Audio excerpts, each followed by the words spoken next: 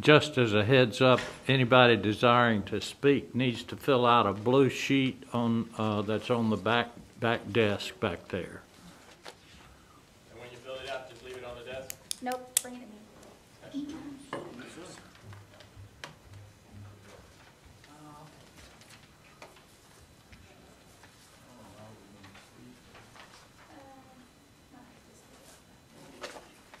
Yes, I'll take it. Okay.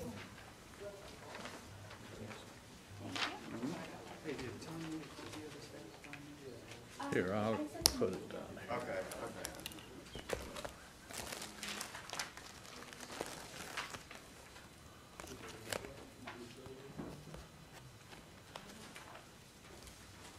okay.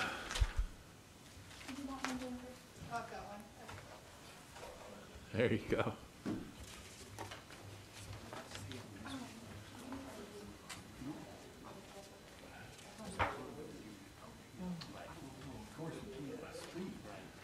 Sir? No, we'll have to take them off. I can't hear a thing.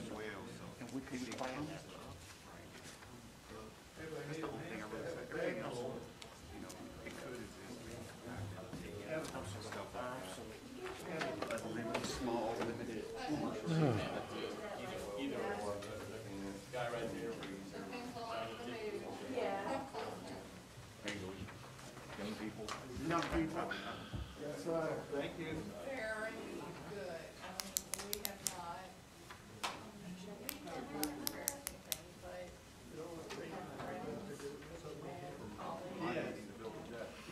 We've had a few things out of place. I meant to tell you about that when we walked in the room. Yes, some people may not, who may not.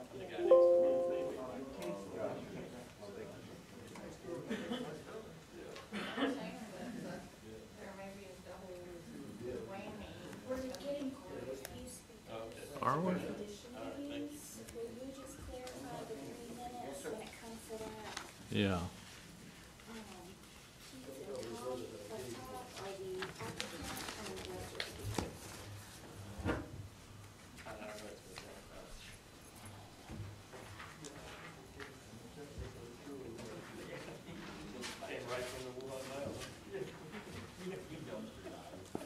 So these are all conditional use. This step, yes. The second one is variance, but that's the applicant. Okay. And the first 2 on the conditional use, keep Johnson and Thompson are together as the applicant on the conditional use. Okay, thank you. Good morning, how are you? Hello, young lady. Yes, I'm in town. Yay. How are you doing? I'm doing well. I won't be able to be here next week. Uh-oh. Where are you off to? Where are you jet setting to now? We are,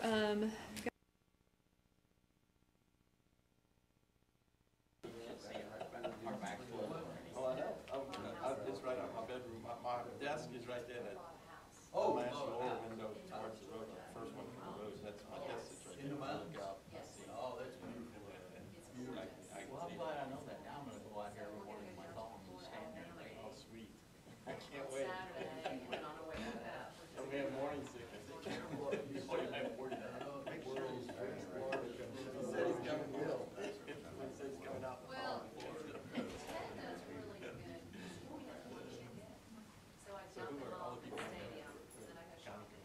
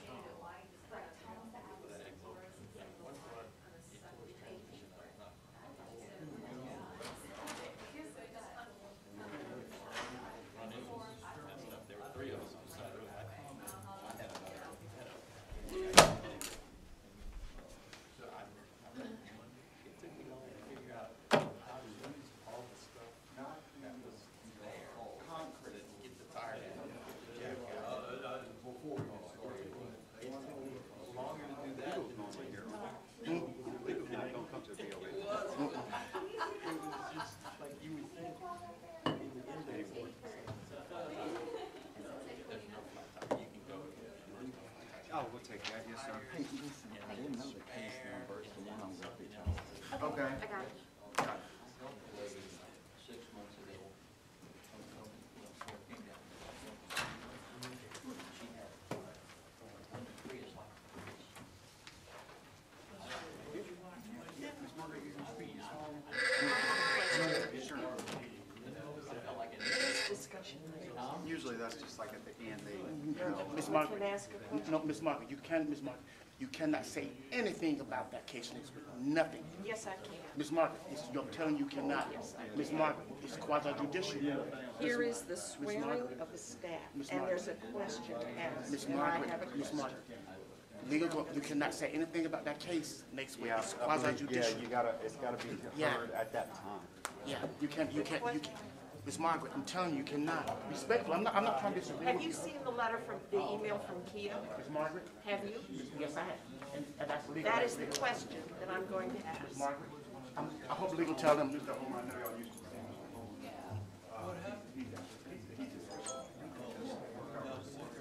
Yeah, just go. Everything's good. Right, James, you know, everybody asks that nowadays. It's good. Yeah, yeah. Uh-huh.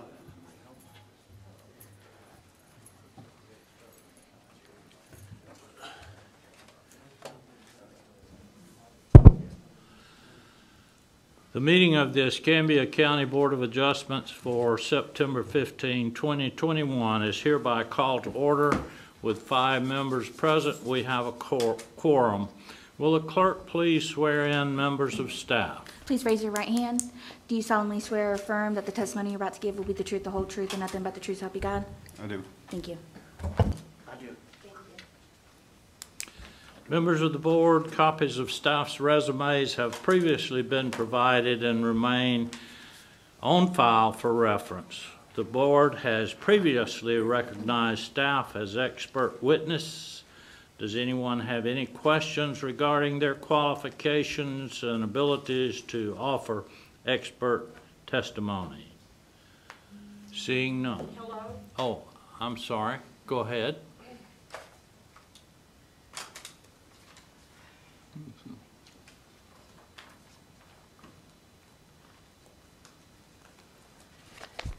I'm Margaret Hofstadter, Miss, and ma'am, you need to be sworn in by the clerk. Do you solemnly swear or affirm that the testimony you're about to give will be the truth, the whole truth, and nothing but the truth, so help you God? I do. Thank you. I'm Margaret Hofstadter. I am the applicant for one of the 2 appeals on Monday's special hearing regarding the tree ordinance. The reason I'm speaking now, asking a question of yourselves and the staff, is because your statement just then indicated that that you read indicates that the staff are witnesses, expert witnesses to these various cases. And so I'm going to read a little statement, if I may.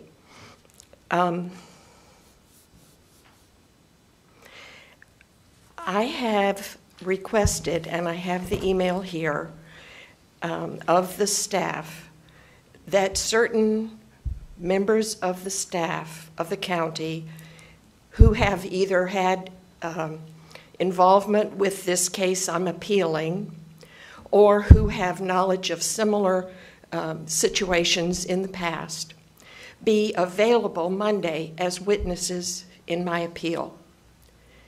I received an email at 4:47 yesterday afternoon in answer to my request from Miss Kia Johnson. Others were copied, Mr. Jones and other staff people, with my request that certain members of the county staff would be available for witness in our case. And the answer I got was, the Board of Adjustment does not have the authority to subpoena witnesses. I also had mentioned in my email that I was wanting to possibly interview or question the owner, the engineer, and the person in his staff that is working on this particular project we are appealing. Now, I understand you may not be able to subpoena outside people, so to speak. I understand that. But my question is, well, let me continue to read her answer. Therefore, there is no way to compel their attendance. You will have to coordinate with each individual witness to determine if they're available and willing to testify in your case.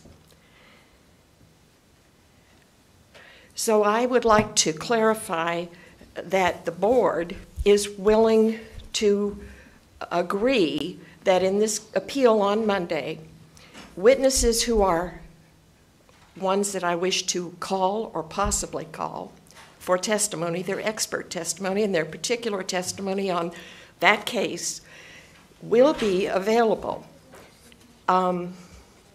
It is another example of what I fear is the process that led to this decision we're appealing, and now we're trying to appeal it, and it appears that we're going to be told you can't have witnesses from our staff.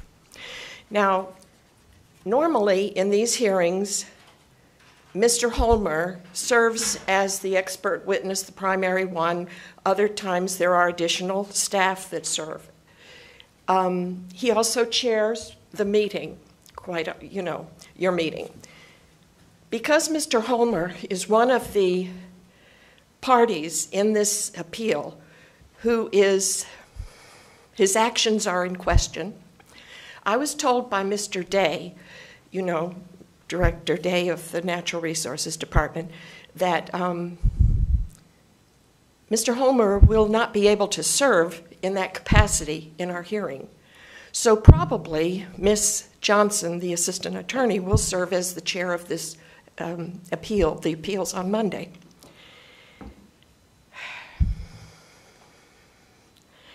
So I would like to know I'm sorry, this is all very problematic. This case should not be addressed outside of the hearing that is scheduled on Monday. It is a quasi-judicial process. This hearing today has an agenda, and there are cases on the agenda. This case that you're speaking about should not be discussed during this hearing. I'm not discussing the case.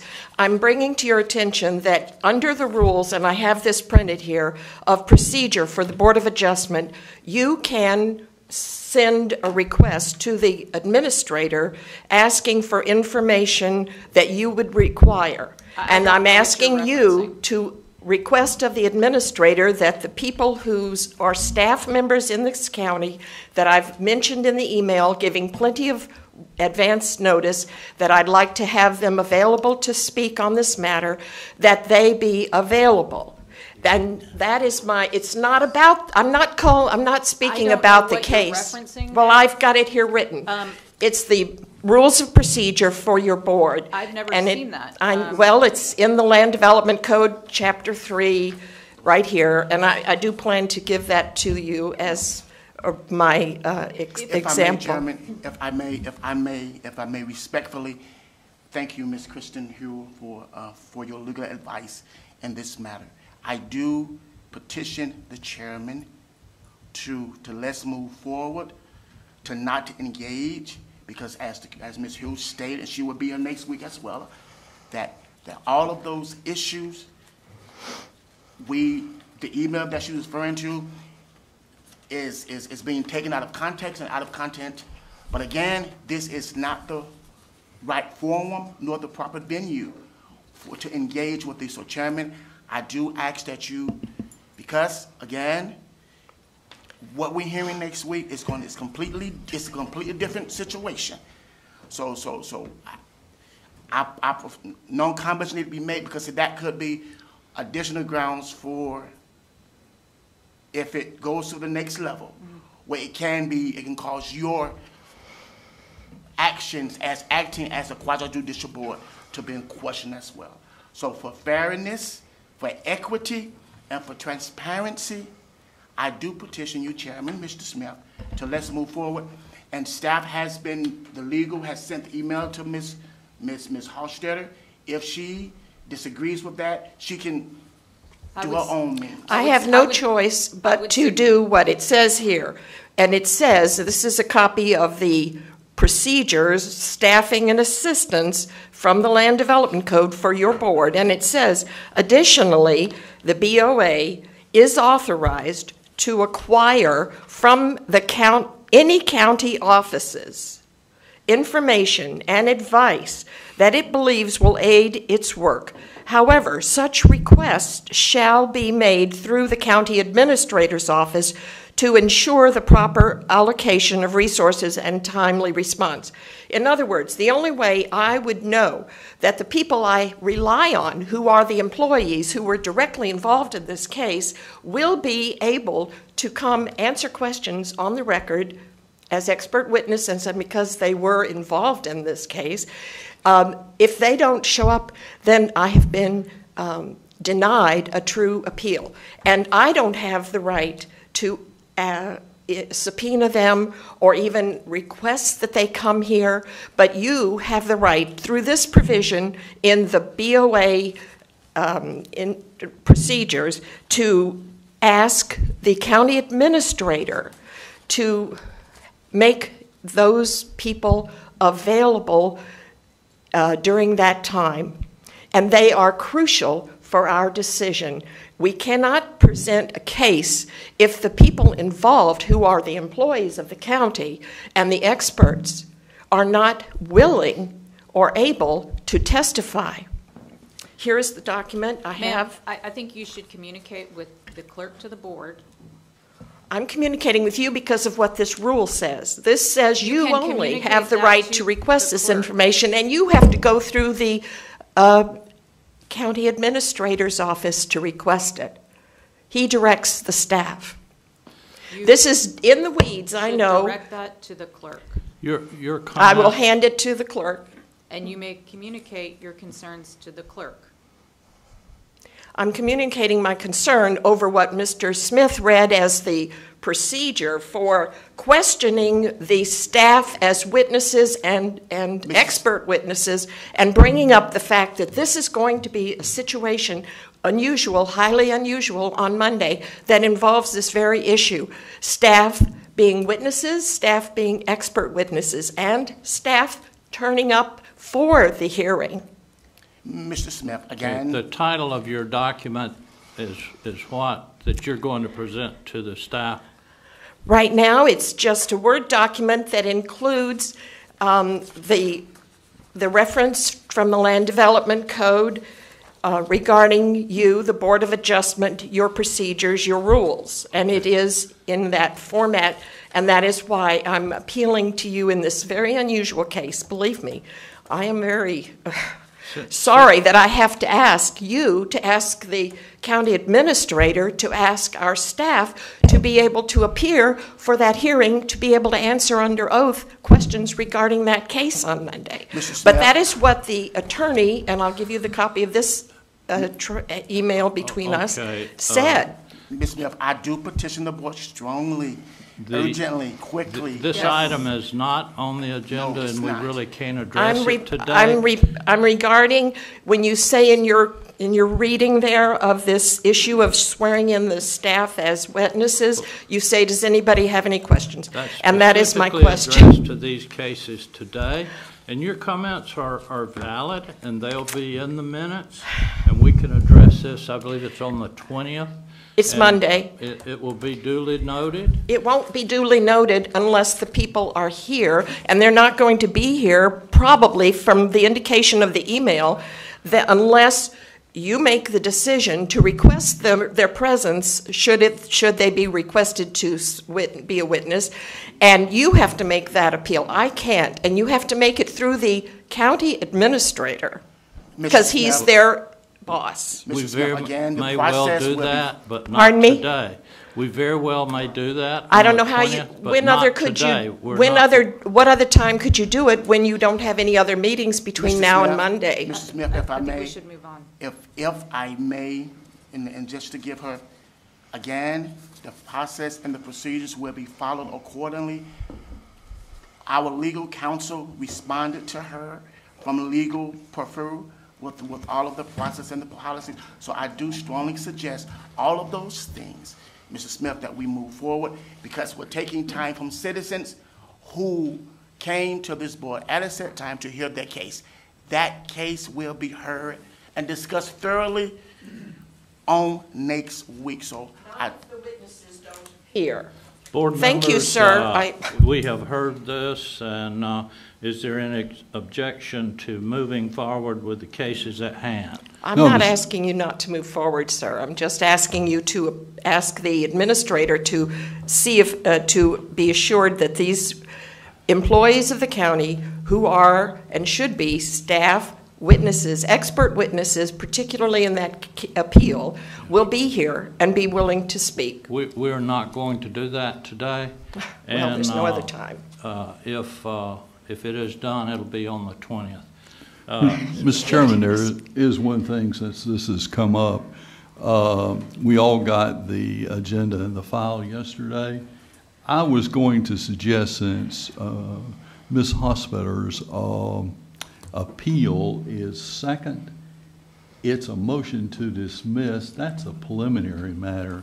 I was going to suggest that on Monday that We really shouldn't be no, discussing this. no. well, no, I don't think there's anything wrong with saying that I think her matter, since it's preliminary, ought to go before we hear the main case. And I was just going to suggest. There are two motions to dismiss.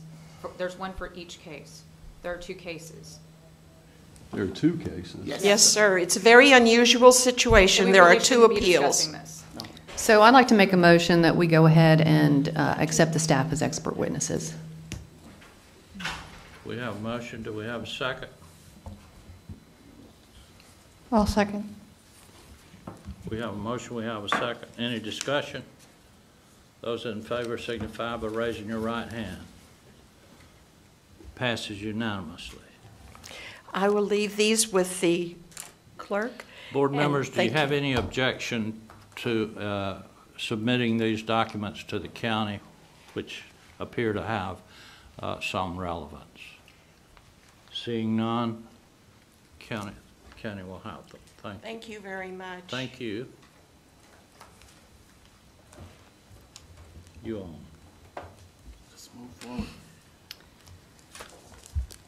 All right, the Board of Adjustments, the BOA, hears administrative appeals, variances, and conditional use requests. These hearings are quasi-judicial in nature. Quasi-judicial hearings are like evidentiary hearings in a court of law, however less formal. All public testimony will be taken under oath, and anyone testifying before the BOA may be subject to cross-examination. All documents and exhibits that the BOA considers are entered into evidence and made part of the record. The giving of opinion testimony will be limited to experts, and closing arguments will be limited to the evidence in the record.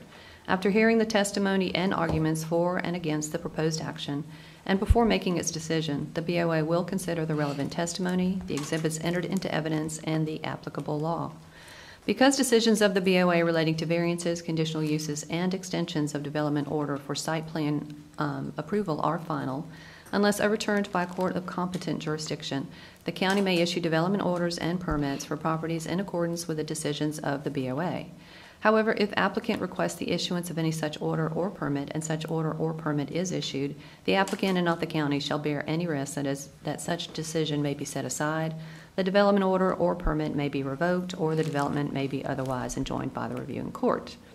Any applicant for relief from a decision of the BOA for said actions, or any aggrieved party as defined by state law, may seek review of such decisions by filing an appropriate pleading in a court of competent jurisdiction within 30 days of the BOA decision. The date of the BOA decision shall be the date the BOA voted at the conclusion of the hearing.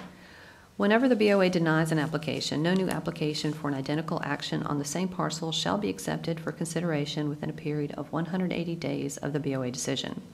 Any person aggrieved by a decision of the BOA relating to an appeal of an administrative decision may within 15 days thereafter apply to the circuit court for review. Each individual who wishes to address the board regarding a particular issue must complete a blue request to speak form and submit it to the clerk of board. These forms are located on the table at the back of the commission chambers.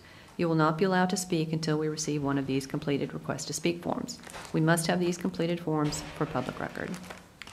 The BOA meeting package for September 15, 2021 with the Development Services staff's findings of fact has previously been provided to board members. The chair will now entertain a motion to accept the BOA meeting package into evidence. So moved. We have a motion by Judy. Second. Second by Jennifer. Those in favor signify by raising your right hand. Passes unanimously. The chair will now entertain a motion to accept the BOA meeting package. We have done that, sorry. Do we have proof of publication? Yes, sir. Did the publication meet all legal requirements? Yes, sir. Ex parte communication, all written or oral communication outside of this hearing with members of the BOA regarding matters under review today are considered ex parte communications. Ex parte communications are presumed prejudicial under Florida law and must be disclosed as provided in the Board of County Commission Resolution 96-13 before a decision by this board on any administrative appeal, variance, or conditional use requests. The chair will ask, as each case is heard, that any board member who has been involved in any ex parte communication regarding the respective issue to please identify themselves and describe the communication.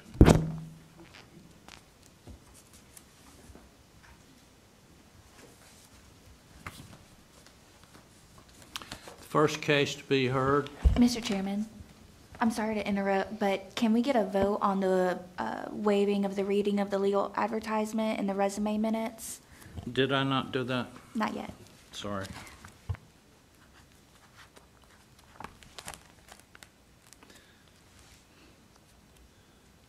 Do we have proof of publication? Yes. Did the publication meet all legal requirements? Yes.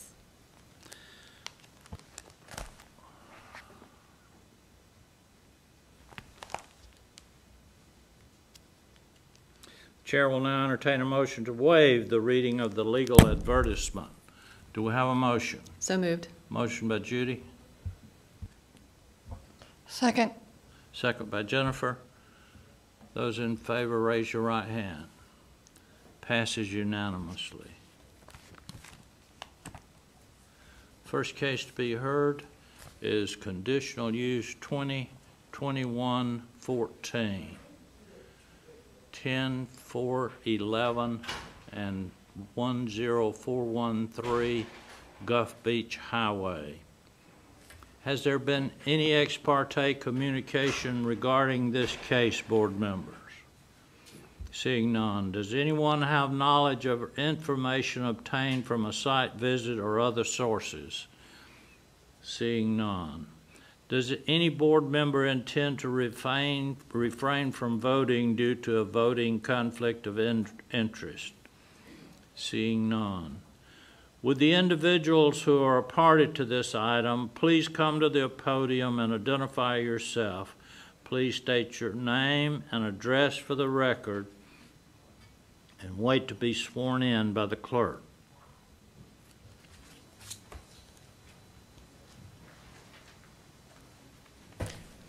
Good morning. Tom Hammond, Hammond Engineering. If you both, oh, go ahead. My name's Keith Johnson. I'm with Wetland Sciences, 3308 Gulf Beach Highway, Pensacola, Florida. I'm asking to be recognized as an expert witness. I've been recognized by this board in the past as an expert witness as water quality, as it relates to water quality, navigation, and environmental concerns. And I am also requesting to be sworn in as an expert witness, and I've been sworn in front of this board and the planning board multiple times also. But we'll welcome questions if you want to check it. Okay, I believe Mr. Johnson has previously been recognized as an expert witness. On many occasions, yes. So that is so done. But I don't know about Tom. Yes, he has. I can. That has been also, okay. But if you- Board but- members, but for any of, processes, if you want to go through the process, please do. I don't want to circumvent the process, What- but he has been. What would you offer your, that's fine. The board have any objection to recognizing these two as expert witnesses? I'd just like to know, Mr. Hammonds, what would be your field of expertise? Okay, in land development in Escambia County. I'm sorry, I didn't, In land I'm old, development my issues, ears the didn't- land development issues in Escambia County. I've been in business 20 years and licensed for 20 years, and I've obtained and as-built certified over 500 projects with development orders in Escambia County. So you're an engineer, Yes, sir. architect? I'm an engineer, president of Hammond Engineering Incorporated. Okay. Yes, sir. Any other questions? So the board is recognizing y'all as expert witness. Let's finish the swearing in. Do you both solemnly swear or affirm that the testimony you're about to give will be the truth, the whole truth, and nothing but the truth, so help you God? I do. Thank you. Good morning. Good morning. You were provided a copy of staff's findings of fact. Yes, sir, and we agree with them.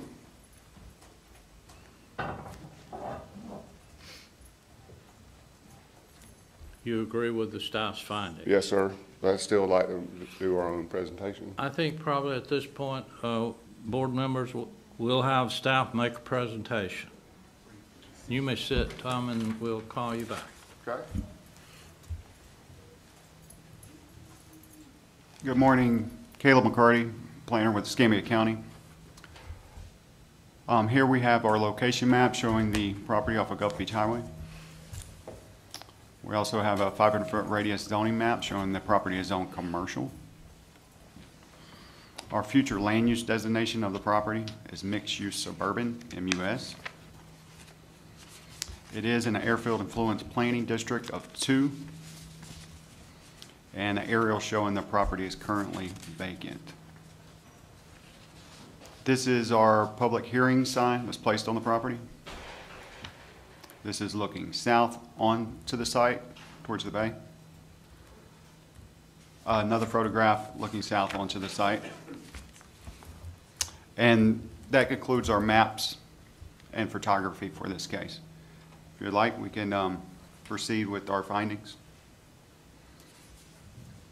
So the applicant is requesting a conditional use approval in the commercial zoning to allow for a private club in the commercial zoning district. Under criteria 1, general compatibility, our findings of fact show that this 1.03 acre property is located on the north shore of Big Lagoon in an area of mixed use or mixed residential uses under commercial zoning.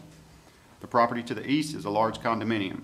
The subject site was once granted a development order for a 20-unit, 11-story condominium. The proposed use as a private club can be compatible with the surrounding land uses, but will require a planted buffer between the site and the single-family uses to the west. Concerning criterion B, facilities and services, our findings of fact that the necessary water, electric, sewer facilities are available to the location. All facilities and services will be reviewed through the site plan review process. Concerning criterion C, on-site circulation, our findings of fact show that on-site circulation will be via a driveway and parking lot accessing Gulf Beach Highway. All required parking will meet the requirements of the LDC, Land Development Code.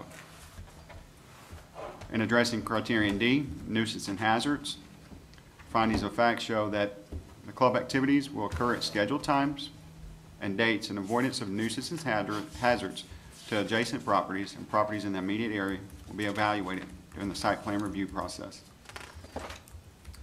Concerning criterion E, solid waste, we found that solid waste services is available for the subject property, and the waste container will be screened per requirements of the Land Development Code.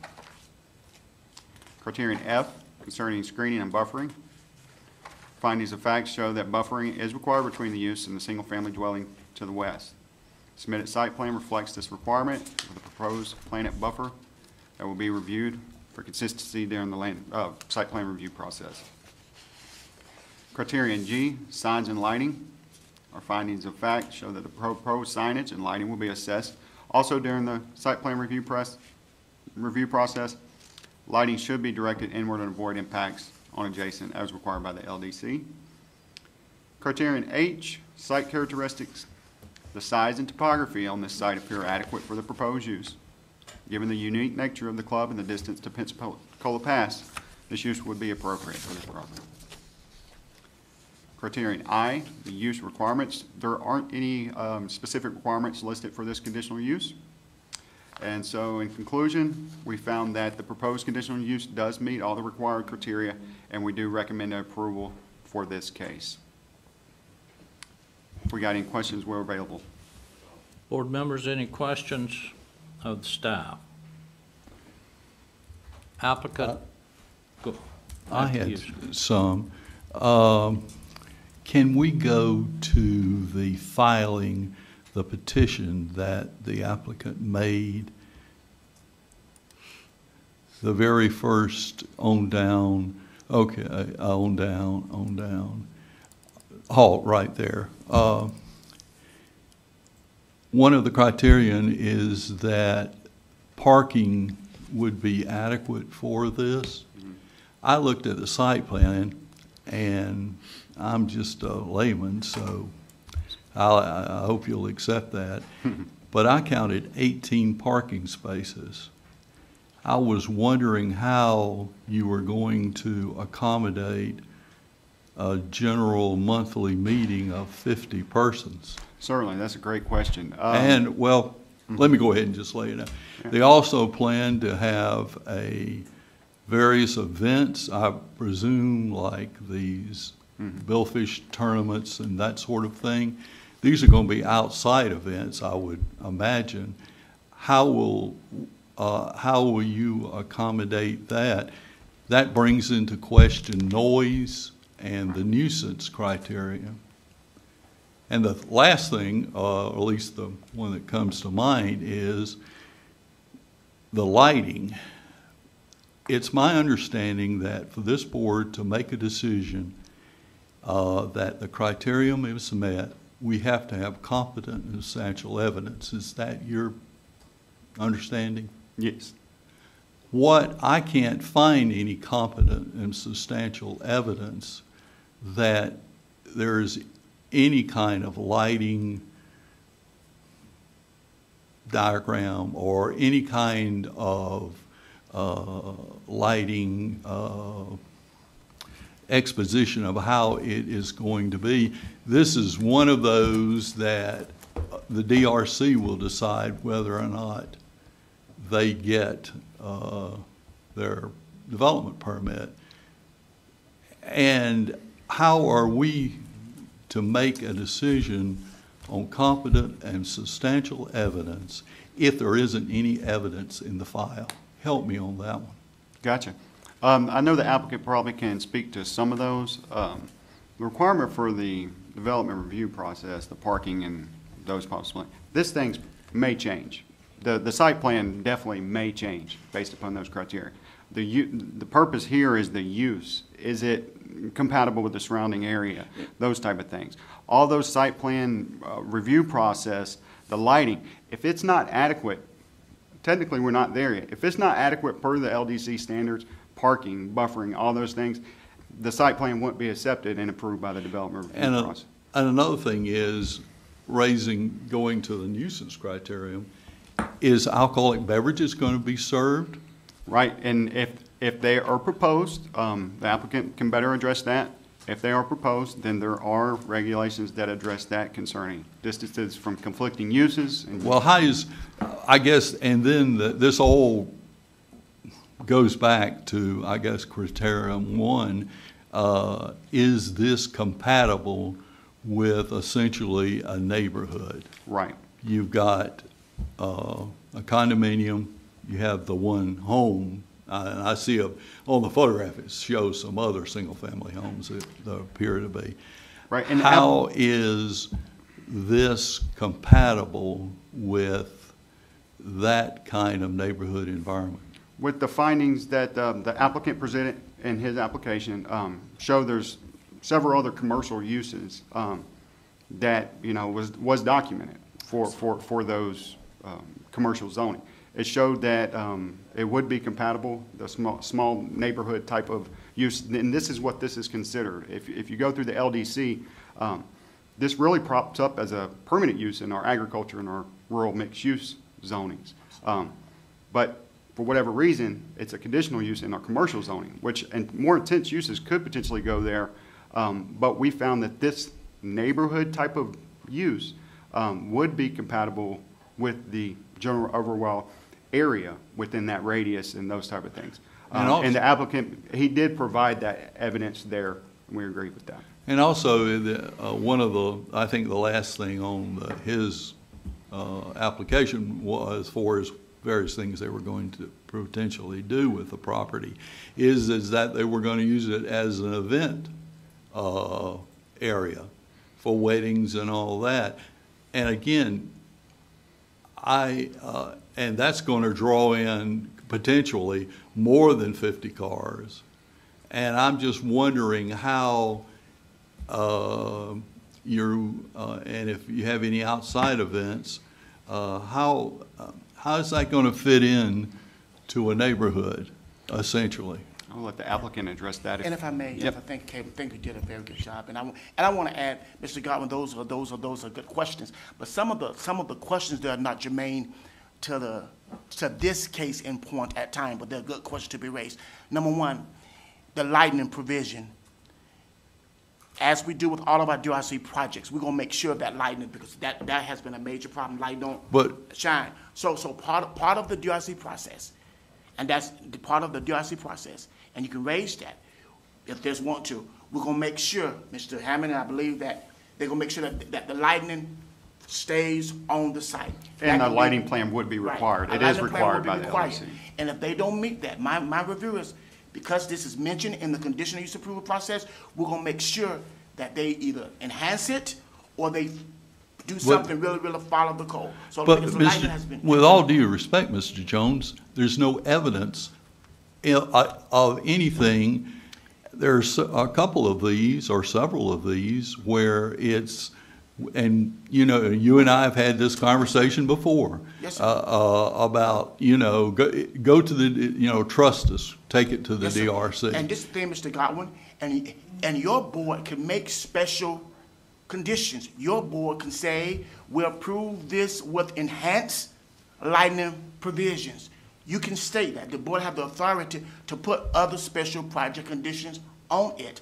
And I can tell you right now, within the last year you've been making these cases and making those points, everything that you have raised at the DRC project, we send it to the DRC and they look at it and they say, yes, this is what Mr. Godwin raised, this is what the board raised, and the board and the DRC, they do reference those, and the reviewers, the applicants, they have been doing it because you've been raising those questions. I know you're saying that, but how can we be assured?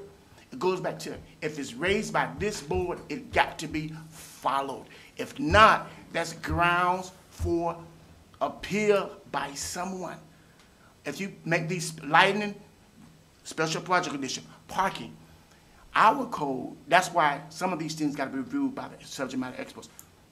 And if the parking is not there, if they don't meet it, they're going to have to come back to this board for a variance or something, or they won't get a development order.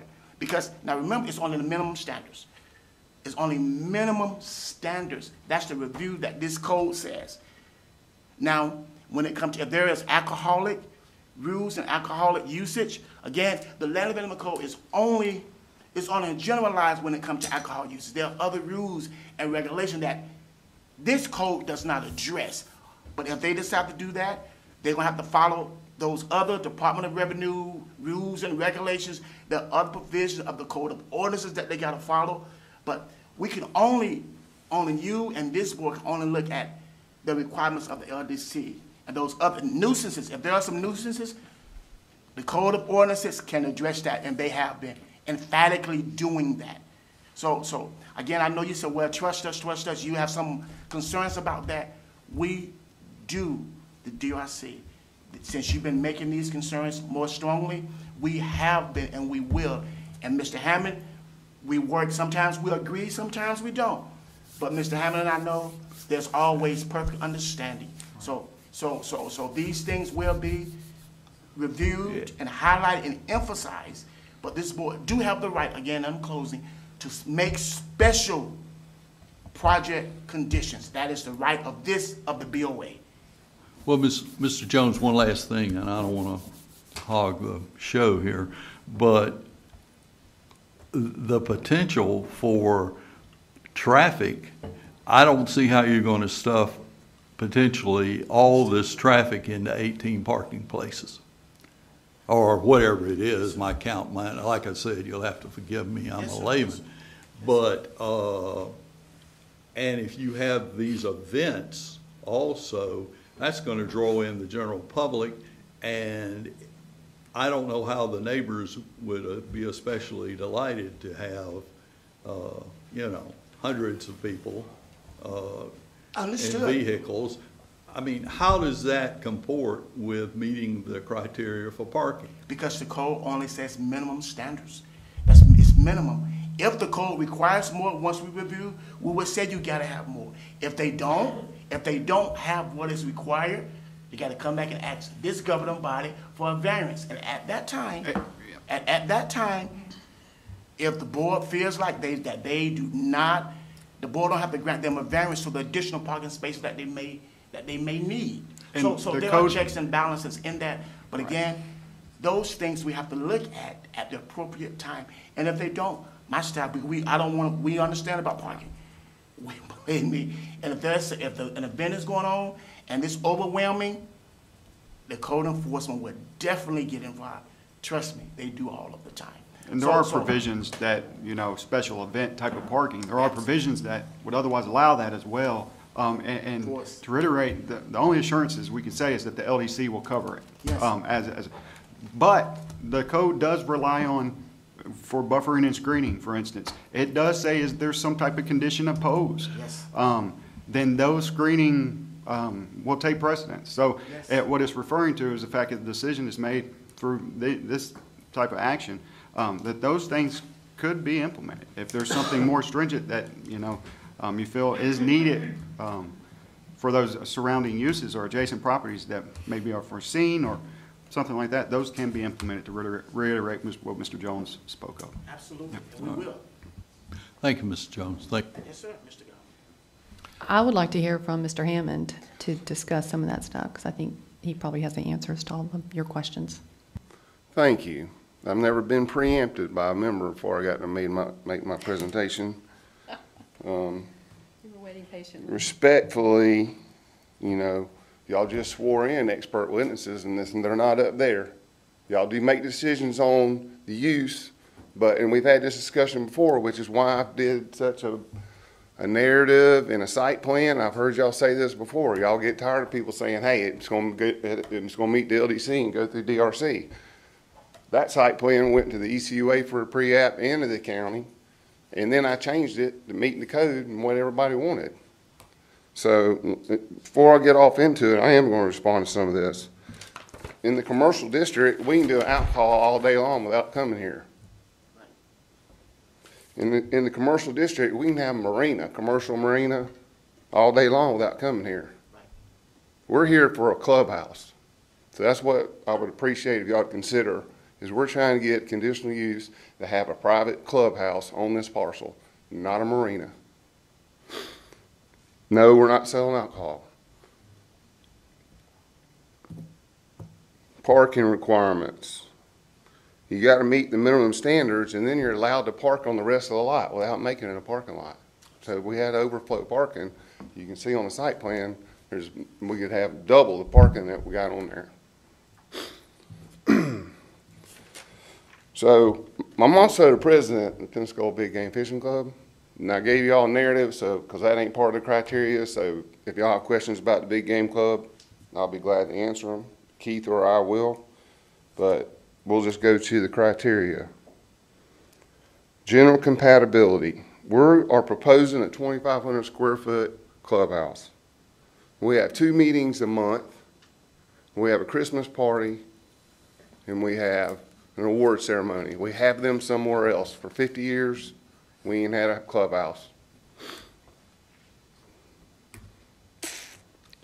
We do hope to have the juniors and the ladies billfish tournament there. Know where we've been having them? Up until COVID? About a quarter-mile east of here at Lost Key for the last 10, 15 years, and never heard any complaints from anybody in the neighborhood. Nobody. You usually have 20 or less boats for those tournaments. The International Billfish Tournament, that tournament will continue to be at Palafox. This facility is not big enough for it.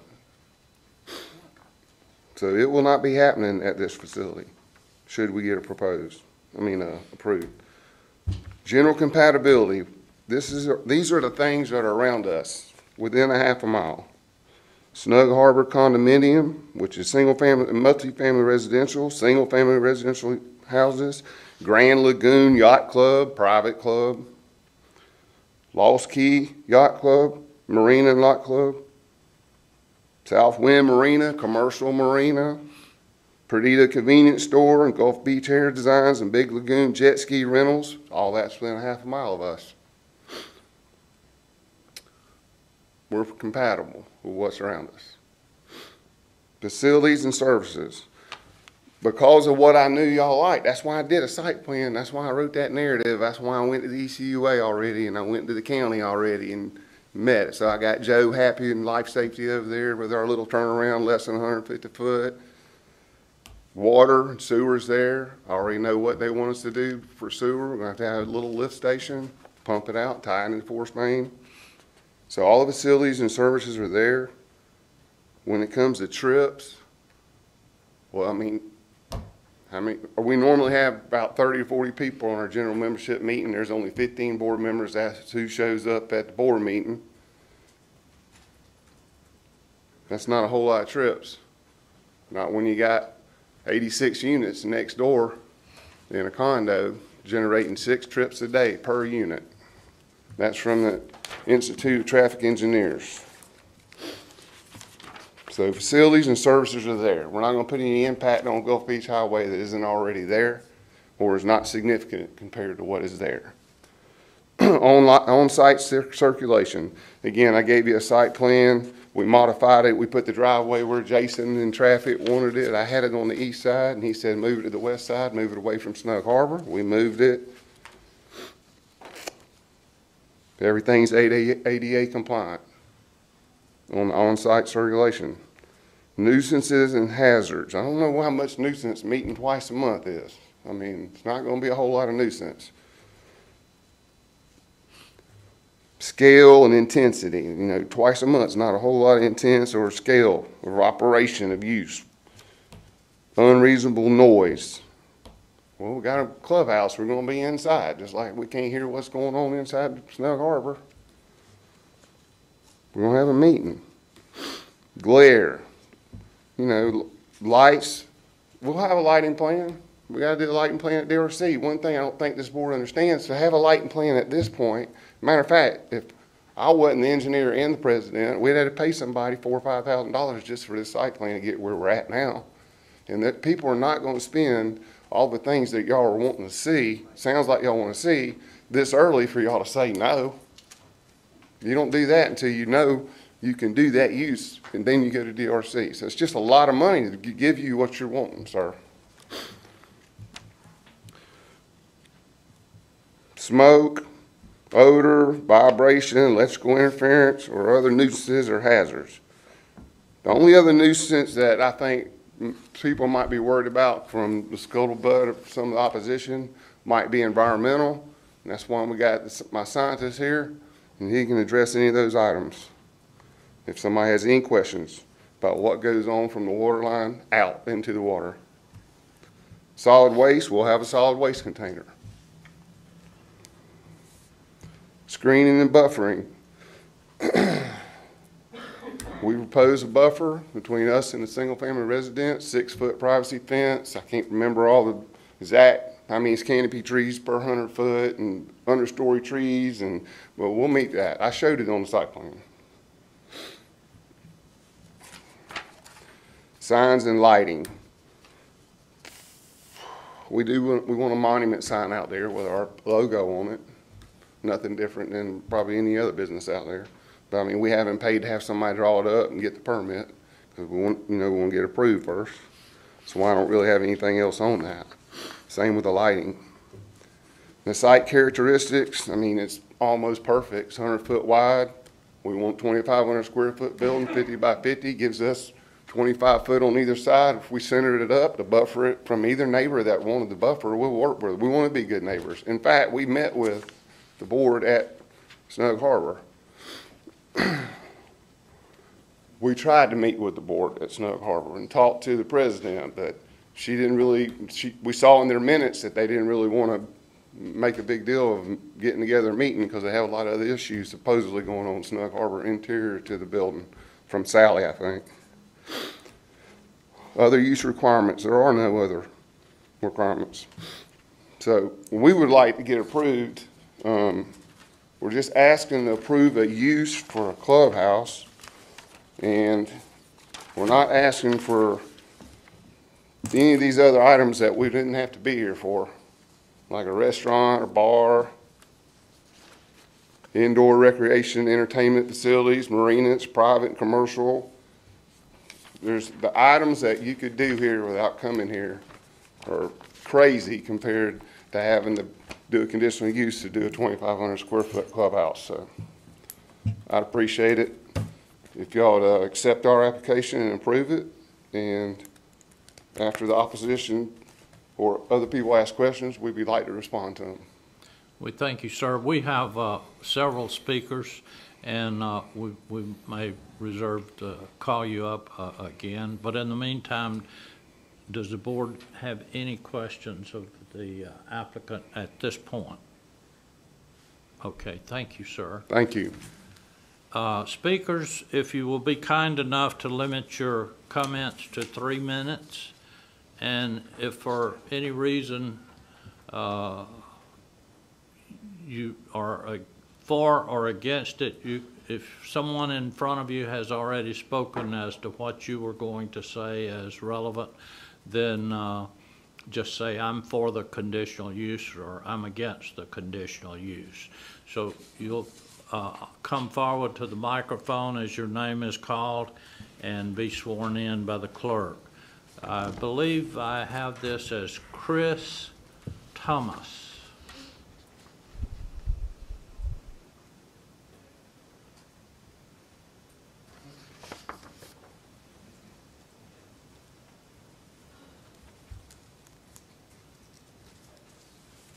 You can raise your left hand. Do you solemnly swear or affirm that the testimony you're about to give will be the truth, the whole truth, and nothing but the truth, so help you God? Yes. Thank you. Good morning. I don't think this is compatible with our neighborhood. I don't know the zoning laws, but I think that a private use club, why would it be why is he wanting it zoned for a private use club? Is it to circumvent some of the rules if it were commercial? I mean, is he going to have a turn lane on Gulf Beach Highway? I mean, traffic, you know, I live directly diagonally across, I'm at 10400 Gulf Beach Highway. So I'm literally right across the street. Sometimes I sit in my driveway for 5 minutes waiting to get out. You know, it's on a curve both directions. He's talking about the marinas that he mentioned. They're not on Gulf Beach Highway. They're off, like the yacht club. It's off of Gulf Beach Highway. The jet ski place is on Gulf Beach Highway. I don't know how they got that through. I guess it's because they didn't have to build anything. But if you look at their Facebook page, they do have alcohol at their meetings. Parking for 20, everybody else is just going to park in the grass. Come on now. It's just not, it's a neighborhood. You know, that's my neighborhood. That's where I live. If you guys approve this, you know, you're done with it, you forgot about it in a couple of weeks. I'm going to have to live with this maybe until we move. You know, that's a building that's going to be there doing God knows what, because it's a private club. They can do whatever they want after you guys give them the approval. So I am not for this at all, and that's all I have to say. Board members, any questions of the speaker? Thank you, sir. Thank you. Donald Bowden. That's me.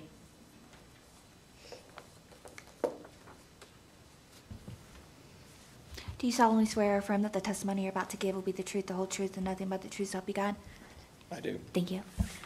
I'm Donald Bowden. I'm the house you see adjacent to the property, the gray house to the west. And I didn't come here, I'm not the opposition. I didn't come here to oppose you. I just came here for information because I'm going to live next to it if it is built. And I guess, Mr. Godwin, you brought up some of the questions I had. I mean, there's a limited amount of space. You know, I understand there's the possibility for you to expand your parking lot. If you're going to expand it, will it be paved? Will it be concrete? Would it be aggregate? I mean, I would be opposed to aggregate because of the dust that it would generate if it's whether it be shells or limestone or whatever. But additionally, we're concerned that we can see it, but I can't really see it in relation to the other buildings. What's the setback on it? I mean, I'd like it to be equal to, I'm not asking for it to be back further than me, but I really wouldn't want it to obstruct my view. And then, Mr. Hammond, if I'm correct, you purchased the lot on the other side of me as well. I have a contract on it, but it hasn't. Okay, all right. And if you ever built, I mean, obviously you wouldn't want it to block your view as well, because we're pretty blessed to have the view that we have. And the other thing, as you mentioned, how do we keep, I mean, it's a beach front, and I have access on the beach. I mean, I say beach, sound front. People are people, and drunks are drunks, and I drink myself. But I mean, how do we do crowd control if there are weddings and things like that? Those are my concerns. Like I said, again, I'm not opposed, but I'm concerned as a family living next door. The overflow parking, how do we address that? Weddings, you say the big international Billfish tournament isn't held there. I learned that now that I'm here. That was one of my concerns as to how many people, are they going to be parking down the highway, parking in my yard? Will there be overflow people in my yard, beaching up in front of my house in their boats and coming over? That's my concerns. And just as a homeowner, going to potentially living next to it. That's all I have. Board members, any questions of the speaker? Seeing none, thank you, sir. Patricia Barker.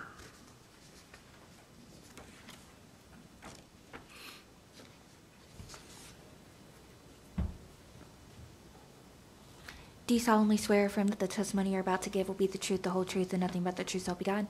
I do. Thank you, ma'am. I'm going to hand you these. These are my concerns. Let's see. Ho. What have you there? What is this? These are my concerns. I was going to, instead of reading them all, you could have them. Okay. Mr. Hammond needs to get a copy. We gotta accept this as, Okay. Okay. You want me to just read it first? Yeah. Okay.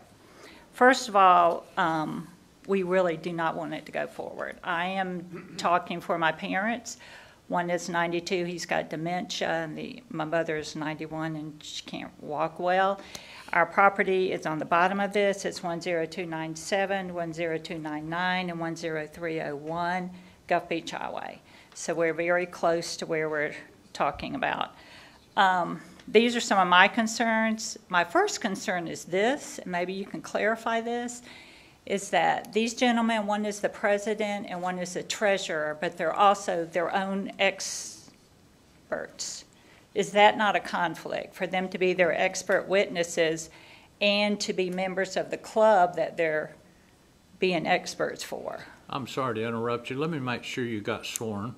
She did. Okay, thank you. I mean, to me, I'm not a legal person, but is that not a conflict when you're saying you're an expert, but it's also your own clubhouse that you're wanting to do? That's just a question.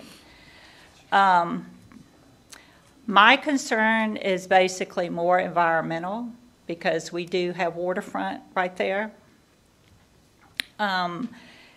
There's room for 4 boats, and he just said that sometimes the boating is 20 boats coming in.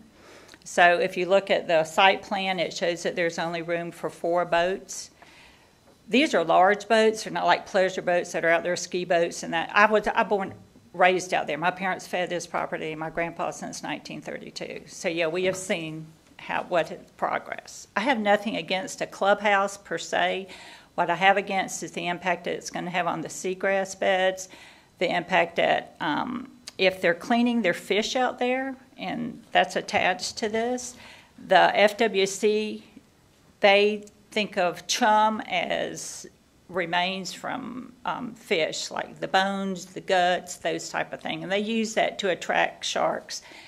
If they have a cleaning station out there and they're throwing that into the lagoon, it's going to attract sharks. In my 66 years out there, I've literally swam across the other side, never have seen a shark. Not saying that there's not sharks out there. I'm sure there's sharks out there. But if you have that kind of refuge along your shoreline, first of all, the shoreline is my front yard.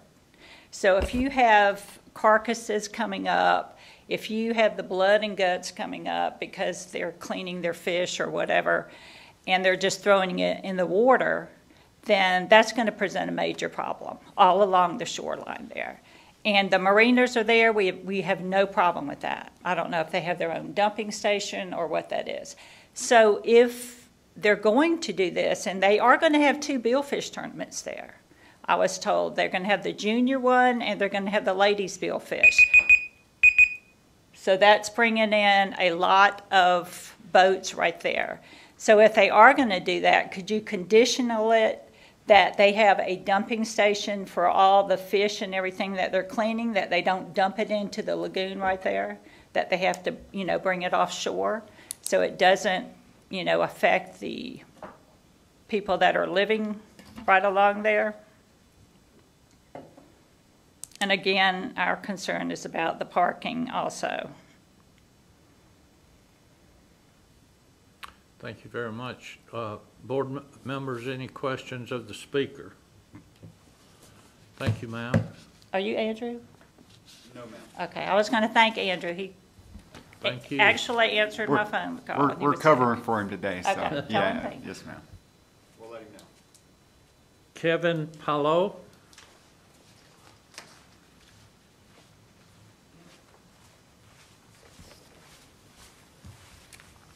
Do you solemnly swear or affirm that the testimony you're about to give will be the truth, the whole truth, and nothing but the truth, so help you God? I do. Thank you. I live at Snug Harbor, and most of my questions have been answered, and I'm neither for or against this. I just want some information. I noticed there was a buffer to the west. Is Yes, that sir. correct? But there's no buffer to the east? Right, there was not one displayed on the current site plan, but it may be required at the time of the development review. Okay, that's... Such as a 12-foot buffer and those type of things. Yes, sir. Okay, that was a concern. We're not quite there yet, but those things are addressed at the next level. Yeah. I really, like I said, I'm open-minded about this, and I really would like to see something like this in the area, but I know there's a lot of stringent rules that they have to follow. So that was my major concern, and the parking is still a concern. If they do in fact have weddings, I'm not that smart, but I think there's more than 18 people going to be in a wedding. I hope they can remedy that. That's because I like to see it go in myself if all the stipulations are followed. Thank you. Thank you, sir. And thank you for what you Any questions do. of the speaker board? Thank you, sir. Mm-hmm. Wes Barnes.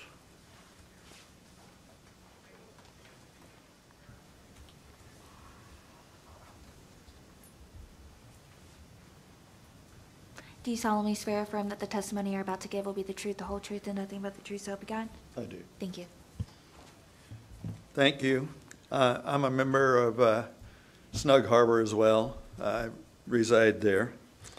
I've got a couple of them that kind of bother me. We have rules and regulations there in the condo that we must live by. One of them is that we have a quiet time from 10 p.m. till 8 in the morning. So we can't have a bunch of drunken sailors, and trust me, I know a lot about that. I spent 22 years in the Navy, but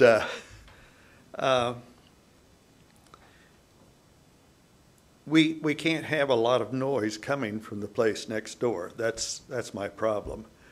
We do rent to the young Navy officers that are going through the flight program there in the condo, and they at times forget that we have a quiet time from 10 to 8 in the morning, and they have been remedied on that. But I would hate to see a lot of noise coming from next door. That's my problem. A lot of us are old. We're asleep by 10. Thank you.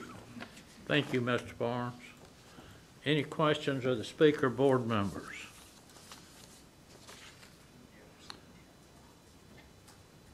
Richard Barker, Jr.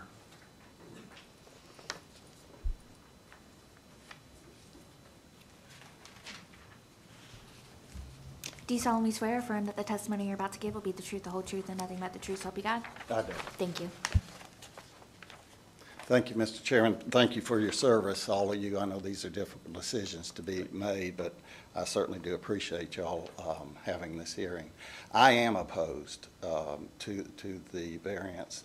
I think the county commissioners, when they adopted the land development code, spent a lot of time in developing the code and deciding which is where. I think you had mentioned in agriculture this would have been allowed. It's not in this one. I think there was a lot of discussion and conversation, consideration by both staff and members what should be and what should not be in this area. And I think it would be a mistake to make a variance of this type. My sister, who spoke before, Patricia Barker, I like a lot of her comments that she said according to the environmental, but there are other areas, and certainly I agree that the code enforcement would be called in, but it's built in, and so why cause the aggravation? It seems like to me that the need is met. They have a place now that they do the billfish tournaments that he's talking about doing, so it seems like that the need's met. There's no need in providing a variance in this part in order to do this. So I appreciate y'all's time, and if you have any questions, I'll be glad to answer them. Board members, any questions of the speaker? Seeing none, we thank you, sir. Thank you.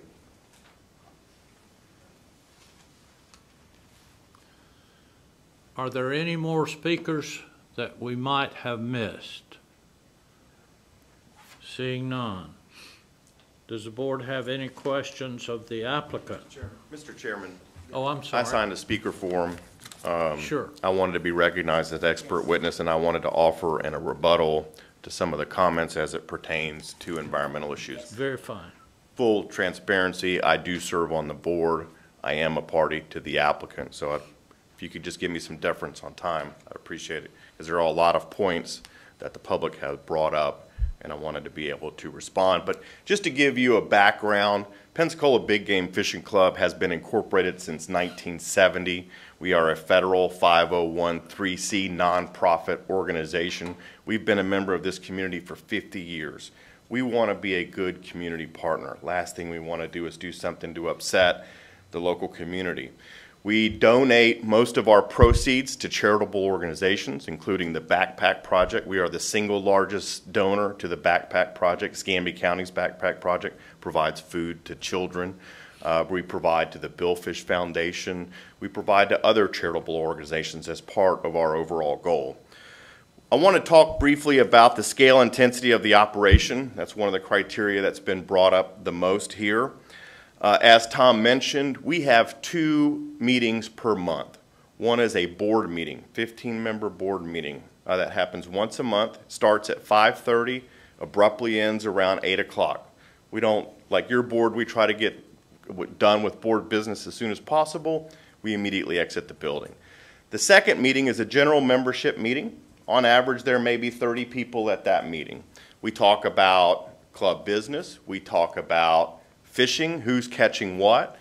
We have just a general camaraderie. Those meetings are typically over by 9 o'clock at night. We currently hold them at Island Cove Marina. He's been gracious enough to offer his facility to us, but that facility is for sale. We have to find another venue to host our meetings. But again, to address, I believe it's Kevin or Wes Barnes, to address Mr. Barnes, I too like to go to bed early. So those meetings are generally over by 9, 10 at the latest. So that should address, and again, it's twice a month. Other than those 2 days a month, it's likely to be vacant, nobody there. Also, to speak about the tournaments, we do hold 3 tournaments per year. We hold the International Billfish Tournament, which this year was our 50th anniversary. We held it at Downtown Municipal Auditorium. That's a larger venue. We normally average about 40 boats, 300 anglers. That's a venue that we hold at downtown. Plus, we have spectators that want to come see the fish at that tournament. We do hold 2 other tournaments. These are tournaments that we typically do for segments of the population that are generally not exposed to billfish tournaments per se. Those are our lady anglers. We've held a lady angler tournament for 41 years now consecutively, and we hold a juniors tournament for junior anglers. It's 33 years we've held the junior angler. This year's ladies tournament had 17 boats in it. This year's junior tournament had 20 boats in it.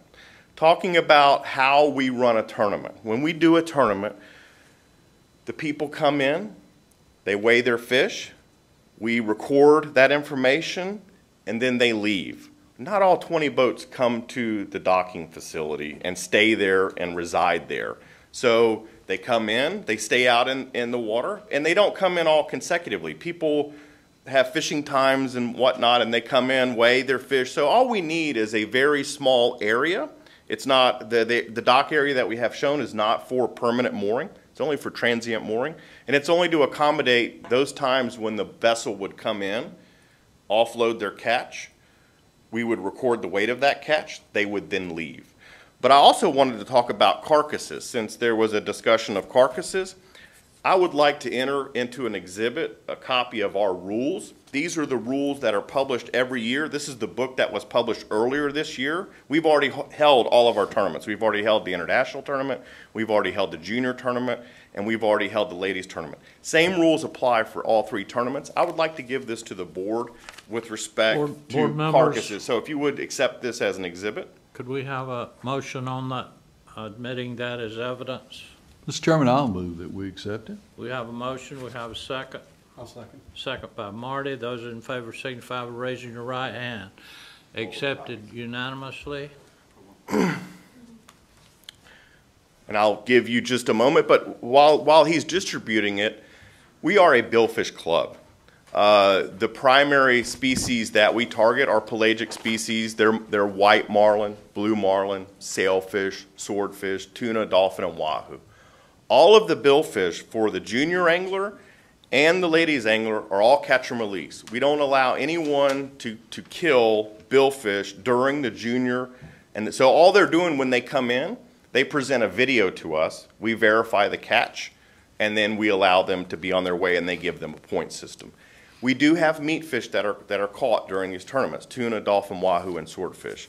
It's clearly stated in our rules, and I've highlighted this rule provision, that says boats are responsible for removing all fish brought to the weigh-in. Our dock crew will return your catch to your boat. We don't allow any of our participants to clean fish during our events because it creates a nuisance. The small area that's shown on the site plan that Tom has provided just to give you an idea of an early concept of what we're proposing to do is merely just a pavilion near the water, like a gazebo. That's not a fish cleaning station. So we're not going to have a fish cleaning station proximal to the water. That's not what we do. We're a civic club. So I just wanted to bring this to your attention that during these tournaments, we require every one of the boat owners to remove their catch. We're not in the business of taking people's catch. All we're in the business of doing is recording the weight, the species, and the angler such that they may be eligible for a prize. And for the junior anglers, we give a scholarship every year to the top junior angler to help with their educational requirements. Also, to talk about, there's, fears of navigation, damage to the seagrass, damage to water quality. The dock is not an ask here. The dock is for, the ask here is for a civic club. As Caleb mentioned, when the LDC was written, in my opinion, there wasn't a lot of thought put into it because civic clubs are only allowed to be in agriculture or RR. How much agriculture or RR zoning do you find on the water in Escambia County? I bet you won't, because it's not there. It's all north of 9 Mile Road. We are a water-dependent organization. We have to be on the water to make it work. Just like Grand Lagoon Yacht Club, just like the Elks Lodge on Pensacola Beach. They really don't have to be on the water, but they are on the water. They're a civic organization. We are a Pensacola big game fishing club. We are a water-dependent use. We have to be on the water. The zoning and the future land use is consistent with our proposed use. As Caleb mentioned, I don't know if Caleb did mention it, but a commercial marina would be a use that would not require any approval from this board. Jet ski rental facility would be a use that would not have to come before your board. And in my opinion, there are several uses currently allowed by the current zoning and future land use that are much more intensive than what we're asking for, that could be facilitated without any deference to this board. So I wanted to bring that to your attention. You know, we talk about damage to seagrasses. If you'll notice, the dock is positioned out in the water, and also using the waterfront of a parcel of property, it's a riparian right in the state of Florida. When you own property on the water, you have specific rights under the common law of Florida to utilize the riparian rights area of your property. It's a qualified right, meaning that you have to go to a regulatory agency to get a permit for that approval. The agency in this case would be the Florida Department of Environmental Protection, or it would be the Department of the Army Corps of Engineers. Both of them have jurisdiction. When we go to those agencies, they will review exactly what we're doing, and they will ensure that the facility is designed in a manner such that it won't cause impacts to seagrasses. It's located in depths that are sufficient that won't cause scour, and the Corps will also review to make sure it will not cause any navigation concerns. We've already kind of provided a layout that meets all the state and federal setbacks. We've already provided a layout that is away from the seagrasses, so it terminates in areas that are devoid of seagrasses. There would be no mooring that would be allowed along the access portion of the pier that crosses seagrasses. Moreover, the dock would be constructed in accordance with dock construction guidelines over seagrasses, meaning the width couldn't exceed 4 feet. It would be elevated 5 foot above the mean high water line to allow light penetration, et cetera. Just telling you there are mechanisms in place that protect the seagrasses. And I believe that really covers it from me. I'd be happy to answer any further questions. Again, we want to be a good community partner. We want to do what's right for the community. I'll let Tom offer some rebuttal, but also to talk about the alcohol. We don't sell alcohol at our events. We're not allowed to sell alcohol at our events. Now, we may bring our own alcohol like any other fisherman may have in their cooler, but we don't sell alcohol. That concludes my rebuttal. If you have any questions, I'd be happy to answer. Thank you, sir. Any questions of the speaker? Thank you. Tom, you had a comment? Yes, sir. Thank you. That guy's a hard act to follow right there. Okay, I'm going to respond to some of the speakers that came up. So I think his name is Chris Thomas. He asked about a turn lane. We're not going to generate enough trips. I mean, that's an engineering deal, and you got to have a turn lane for Snug Harbor, but you don't have to have a turn lane for a 2,500 square foot clubhouse. If you go to the Institute of Traffic Engineers, there's not enough trips to require a turn lane. And he said something about some of these clubs or the marinas are not on the water. Grand Lagoon Yacht Club is definitely on Gulf Beach Highway and on the water, similar to our lot. And it's in a half a mile. Same thing, exact same thing. Private club, it's a private club, just like we're trying to have one. Our next door neighbor, Donald Bowden, opposed the aggregate. Look, I can't sit here and promise unless y'all make an addition we got to have asphalt or concrete. You got to remember we're a nonprofit. I mean, we get our money from tournaments and we get our money from membership dues. That's where our money comes from. That's it. And we're all volunteers. So if it was a condition, then I guess we'd have to pave it. I mean, fortunately, we got contractors that are in the big game club and that type of thing. That's how we're trying to make this thing work out. So like the engineering services, there's not going to be a charge, and Keith's scientist services are not going to be a charge, and we got a roofer and he's going to put the roof on, not charge us nothing but cost. So that's kind of how we're trying to make this happen after 50 years. Even with this building, we're not gonna go, I would lay that building probably on a direct line between Snug Harbor and the single-family residence, so we're not blocking anybody and they're not blocking us, for sure. Be glad to do that.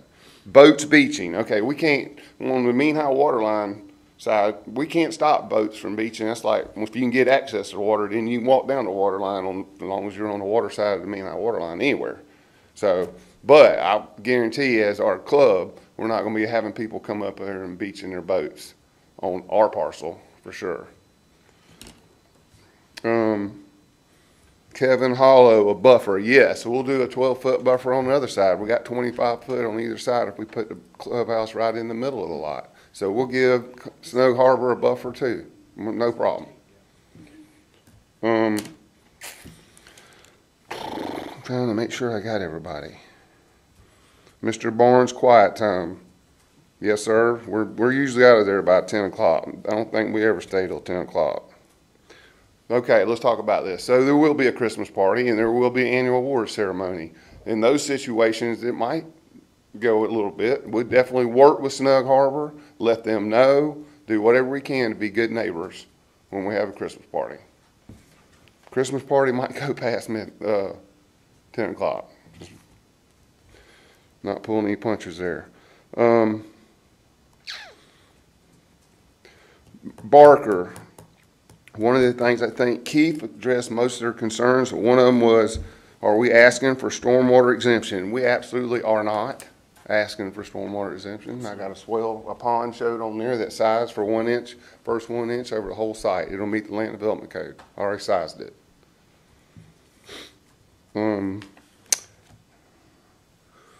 Again, we're not asking for a marina. Please keep your decision made on the clubhouse. We can have a marina there if we want to. I just got to go deal with these guys, not go to get a special public hearing, which I hate when we have to go do a public hearing. I ain't gonna lie to you, when we found this piece of property, I jumped all over it. It never occurred to me as a conditional use. And so we were like, had a contract and all that, and then I'm like, oh my God, we got to have a freaking public hearing. Are you kidding me? Because I know how these things can go. So, you know, in reality, I've talked to them about it, and it might be something to go to the planning board, but not able to have a private clubhouse anywhere south of 9 Mile Road is kind of silly, no matter what your genre is, or whether you're a big game fishing club or elk lodge or whatever. So I think that's something kind of could be changed in the code, and I've talked to them about maybe going to the planning board and kind of looking at that. So that way we wouldn't have to be here if you want to have elk lodge or you want to have anything, whether it's on the water or not. You can't have one south of 9 Mile Road because there's no zoning for it that it's allowed without a conditional use. So anyway, that's all I got. I would respectfully ask that y'all approve our request, and I appreciate y'all's service. Thanks. Thank you, sir. Any questions or comments to the speaker?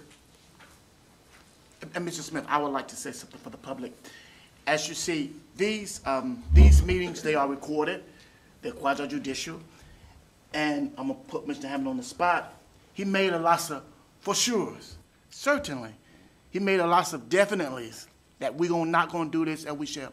So if the board, for the public, if the board do approve of this, this meeting is forever in certainty.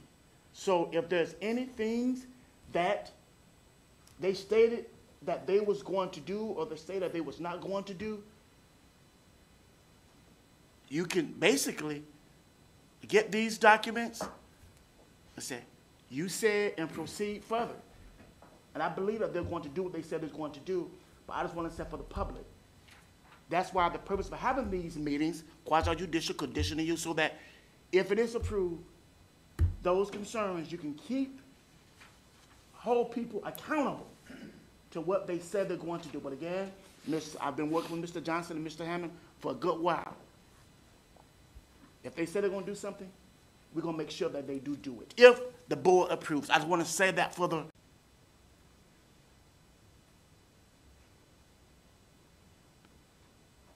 Yes, sir. Richard Barker, Jr. I've spoken before. I need to be re-sworn in? You're good. Okay. Thank you. And again, I appreciate your comments. I think that's very, very good. But I've been around for a little while, in government for a while, and I have seen same comments made, honest by staff, and staff is looking at today what happens. But I don't think there's going to be any restriction on him selling that property or the club selling that property, and you don't know what in the future may occur once the building's there. I think a lot of the comments that were made were very good by both the applicants for this and the members. The issue is they were speaking to a lot of things they could do anyhow, right? The billfish and the dock and all that. That can be done anyhow. As I understand it, we're talking today about the variance of having a clubhouse. And that's what I'm opposed to. Certainly the man brought the property thinking, I guess, that he could have a clubhouse there. And he can't without a variance. And I'm just asking that the board hold to what the Land Development Code says and not grant a variance. And like I said before, I think their needs are being met already. And if they're meeting such few times, there's facilities they can rent for what they want to do. But I thank you again. Appreciate it. Thank you. And we're limited on time, but you had a comment. Have you signed the blue sheet? No, I didn't. No, I'm sorry. We have to have that. Well, we'll get it. If you want him to speak, we'll get it. We'll get it. We'll get it. Like, it's up to the board. And just for clarification, this is not a No, variance. it's not a variance. This is a conditional use, which is limited to this particular entity. Yes, correct. So if they were to sell the property to someone else, the conditional use would not transfer to another property owner. That's correct. And we haven't had a piece of property for 50 years. We have no intentions of selling this property, believe me. Once we have our home, that's all we want's a home.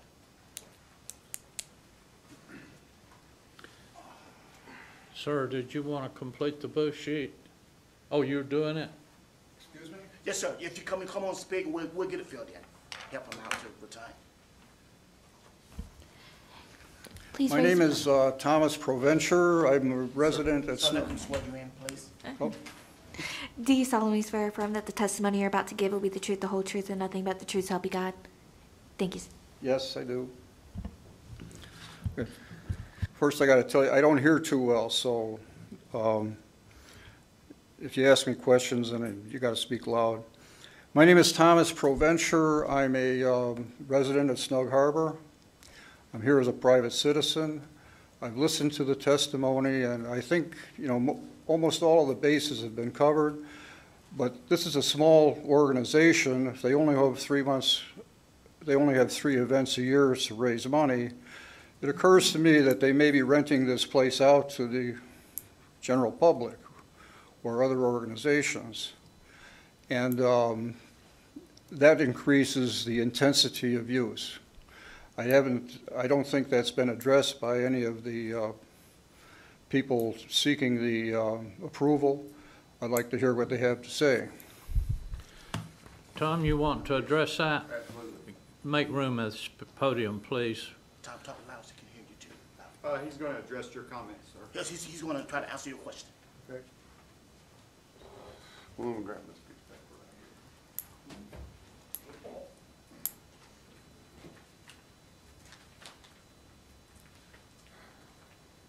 right here. Okay, as I said earlier, this is just ideas that we're having as a club to generate money to help build this building, pay for this piece of property. Some of our ideas were, hey, maybe we can rent it out as event space. That's how that came up. That's why I put it in there. I mean, we're trying to be totally 100% transparent. I could have not put it in there and it wouldn't have come up, and then we could have. Because those kind of uses probably allowed in commercial. I just don't want to go back to the commercial zoning, look to start with all the uses, but, so that's why that has come up. Yeah, I mean, if we could rent it out for a wedding or something and make $3,000, well, absolutely, it's going to help us pay for the building, that kind of thing. If there's some kind of temporary parking, you know, overflow parking, I covered that earlier. I know people keep bringing it up, but that's what the code says. The code says you got to have all-weather surface for this many square foot for this use. That's 20 spots. And then all the rest of the land don't have to be improved, but it's absolutely welcome to be used by the people coming there to park on. It's just parking on grass. So that is our thought process. If y'all want to put some kind of restriction on saying we can't, I don't want you to do that, but if we still get to build our building, then we're going to get approved, and that's wonderful. But that's where that came from. It was just a thought process that we went through as a board of how we can generate income to help us pay for this. I'm going to tell you a little story about this. There's another reason why the club hadn't had it 50 years. It was because every time they went to a bank, they couldn't get all 15 board members to sign that note in case the club went defunct. So it's never been able to happen. Fortunately, we're blessed right now that one of our longest serving board member right now, he's going to develop it however he wants. But he's Gary Schluter, he's on our board, Gene's floor covering. He's like, you know what, I will, you don't have to get at the bank, I'll buy it. And Tom and Keith, if y'all can't get it approved, then I'll build one of them other things in there that's allowed in commercial. So that's how that happened. So I'm sorry I wasn't supposed to say that, but that's how we got the funding, and that's how we're able to do this for the first time in 50 years. So that's why we're trying, back to that rent, that's why. Rent it out, see if we can raise a little bit of income to help pay for it. Any questions, board? And I want to say, and if, and he just, since he said that that's a possibility, if there is concern about other uses that may go in the club, the board can put a special project condition. Perhaps it may say something like this. Any other use, the parking criteria will have to be reviewed prior to any permission from this board for that use. That can be stated as a special project condition. It can be put on the development order for any other than what the general intent. If you want to listings, weddings, or any other use that may require additional or more parking spaces, it has to be reviewed by the DRC prior to any permissions given.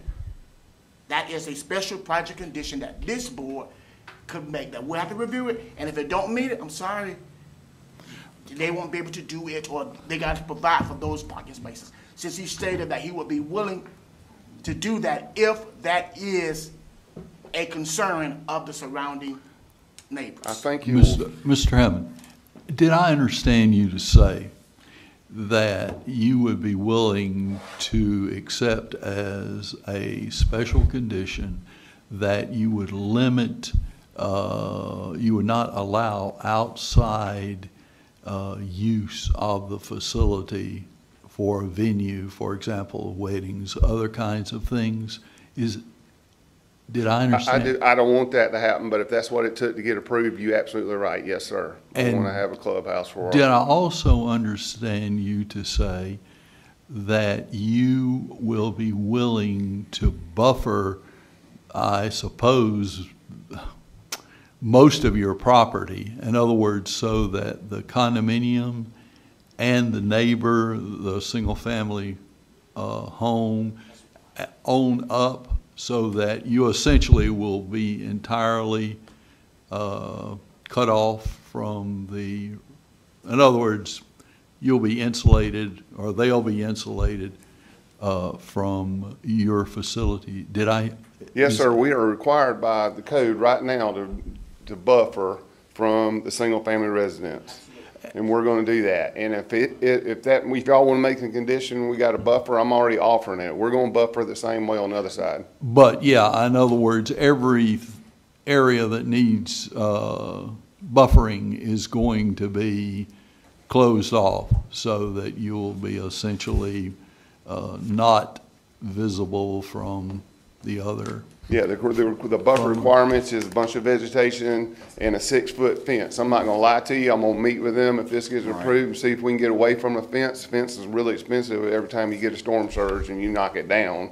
But if that's what the code requires and I can't get our neighbors to agree to, then we're going to have a 6-foot privacy fence down both sides and all the landscaping that's required by the LDC today. Yes, sir. The code does require, just to reiterate, it does require the 12-foot buffering supplemented with a 6-foot fence. I would just say with that requirement on the east side, now I know the engineering's not fully done yet, but the stormwater requirements may supersede that. I would just say, if something such as that is approved today, that there's some lenience to that stormwater pond being more important to the fence than anything else. Because the buffering may need to be smaller in that area. It's just, there needs to be a little bit of wiggle room there. I can make. Well, what about Yeah, natural? you're right. I just want to make, and Mr. Hammond is more than enough familiar with all those requirements. It's just a little bit, I know if we're going that route, then I just want to make note of that. What about natural buffing, like I don't think trees, there's not hedges? anything on it right now.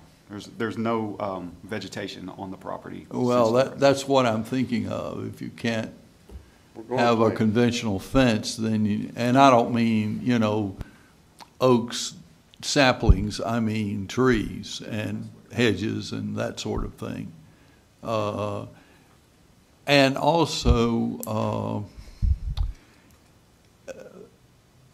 the parking itself, how much overflow parking do you estimate that you've got? I would say you can see the length of that parking lot, and there's more room than that between there and the right of way. So what, 1.5 times more? So what, 50 parking spots maybe? Okay.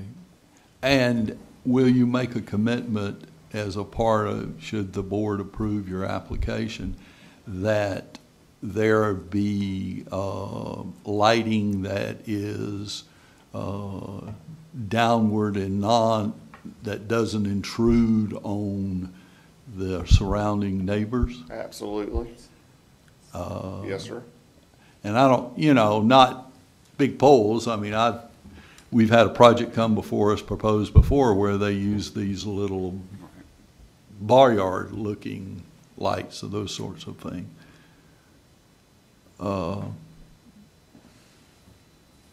Mr. Chairman, that's all I have. Anybody Okay, else have anything? Mr. Johnson, did you have? I wanted to just say one more thing, Tom, if you don't mind. All right, one thing, let's make sure whatever y'all are requiring us to do is in this motion. Right. Please. Yeah. So Caleb, based on the existing zoning and the future land use. Yes, sir. Could the property be developed to hold event space? So could we build a building and rent it out for event space? Right, well, it's Under the essentially. current zoning and land It's use? essentially Airbnb. You know, we allow for a single-family home, you know.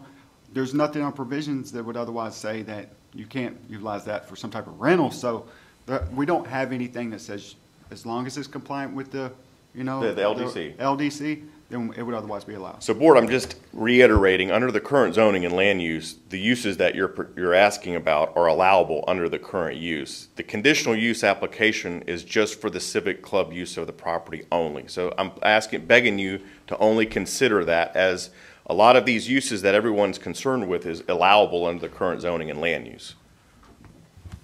But in order to get your application approved, this board, at least it's my understanding, we have the authority to attach I understand. conditions. I'm just making. Are you I'm making. rejecting?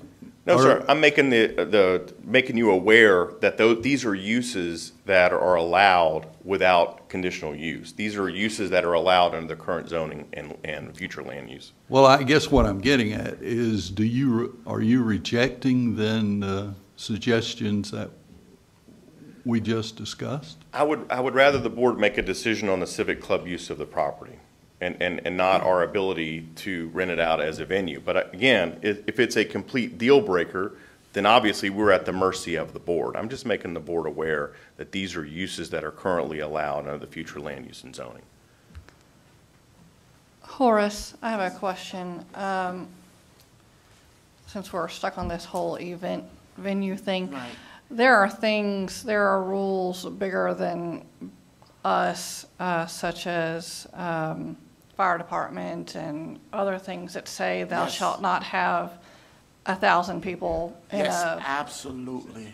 10 square foot building. Absolutely. So those would be in effect regardless of what they decide to do there. If they wanted to have a Christmas party and it was for 500 people, if fire department rules and other Yes, absolutely. regulations would prevent such things. Absolutely. Okay. And that's why I stated that if there's some concern of, if there's some events that is questionable, we just make that criteria. Not that you're gonna stop it, but you just, hey, be concerned that your parking, this event may not meet all of the adequate parking concerns. Please make adjustments, just to make them aware so that it can be reviewed, because we have had challenges with events. But that staff will look at it, we don't want to stop you, just you make sure you map the limit on, and they can control that through what they're offering, through the limitations, through their own rules and procedures on that, but we just want to make it so that to put them on notice. Please be concerned, because this is a concern that was raised. But because this is a private club, they aren't, they're still required to follow those rules. Yes, they are. So it's the quote private club issue is. Yeah. Here, okay. Remember, we want to be good neighbors. If we were going to have an event, first thing we're going to do is contact Snug Harbor and my neighbor on the other side. That's the first thing we're going to do. We're going to restrict it. Like we want to have 250 people here for a reception. We're like, we can't do that here. I mean, it's our facility. Yes, they own it, and they're responsible for it. In county regulations, if they have an event that's going to go for a certain amount of time, and they know that they're going to have some type of, loud, they have to apply to the building department for those type of waivers, and they have to seek approval for those things. The parking, there's overflow parking provisions that are allowed during seasonal uses, not necessarily it doesn't specify Christmas parties, but it specifies holiday sales, retail sales. So I would think it'd be similar to something like that. Outcast bait and tackle fishing sale in March. They have to get a permit for all that extra parking. I mean, there's provisions to address all this. We have no intention of doing that. This is just my hobby. I do this and deal with them every day on projects up here all the time. I'm going to be a good neighbor here at the county, and we're going to be a good neighbor out there at the Big Game Club with our neighbors out there. I would ask that the motion be everything you asked for, the buffers, all that, minus this event thing. We don't know if we're even going to have events, but we don't want to restrict ourselves from doing something on the property that it currently can happen on that property today without coming to this board. Thanks. Can I see the photo between Snug Harbor and the subject property? We were talking about buffering, and I just wanted to kind of see what it looks like currently. It's fairly blank. There's not much there. Right. Space is sparse.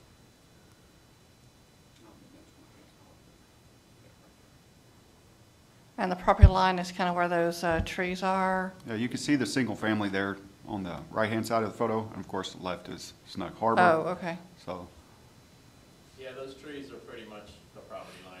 The ones on the left and the ones on the right next to the gray house, that's pretty much the property line. I would say on the left, Sir, if you're going to make comments because it's being recorded, that's if the board wants to address that. And I live there, so I mean, I'll kind of point it out. The left side of these trees right here is pretty much the property line, and this is the property line. These power poles and the trees are, give or take, yeah, you can actually see the survey flag right there, all the way down to the water. Yeah. And then on the top, same thing. Not the right side of the trees. There's kind of a cluster of trees, but the left side is pretty much the property line for them. Okay, thank you. You're welcome. Would you go back to the zoning map, please?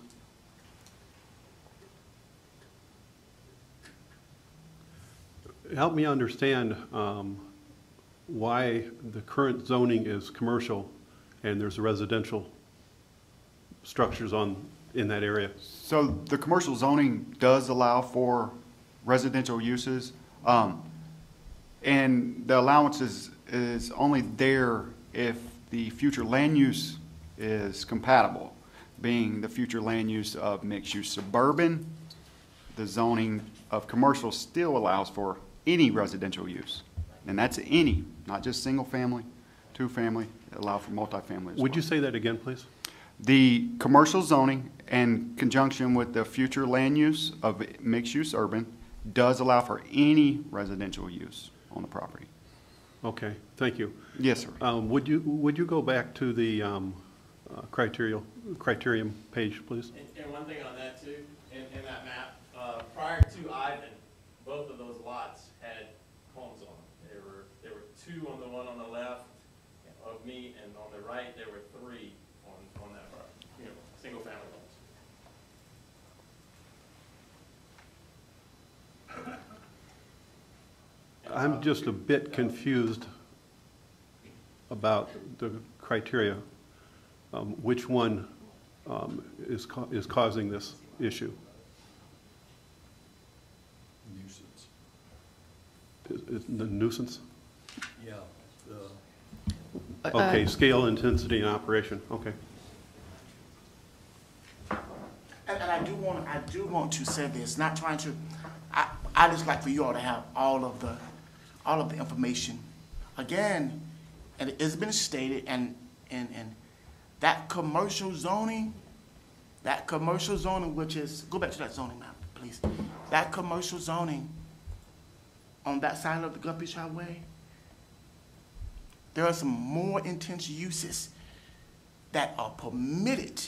And Mr. Jones, we do have an avoided expired development order Yes. for this property Yes. that the applicant did mention, and we did research that previously there was an 11-story condo that was approved for this lot. Yes, so that's so that's why we need to be, try to stay focused on those uses, the zoning, commercial, unfortunately, and the houses are there, and we want to respect that.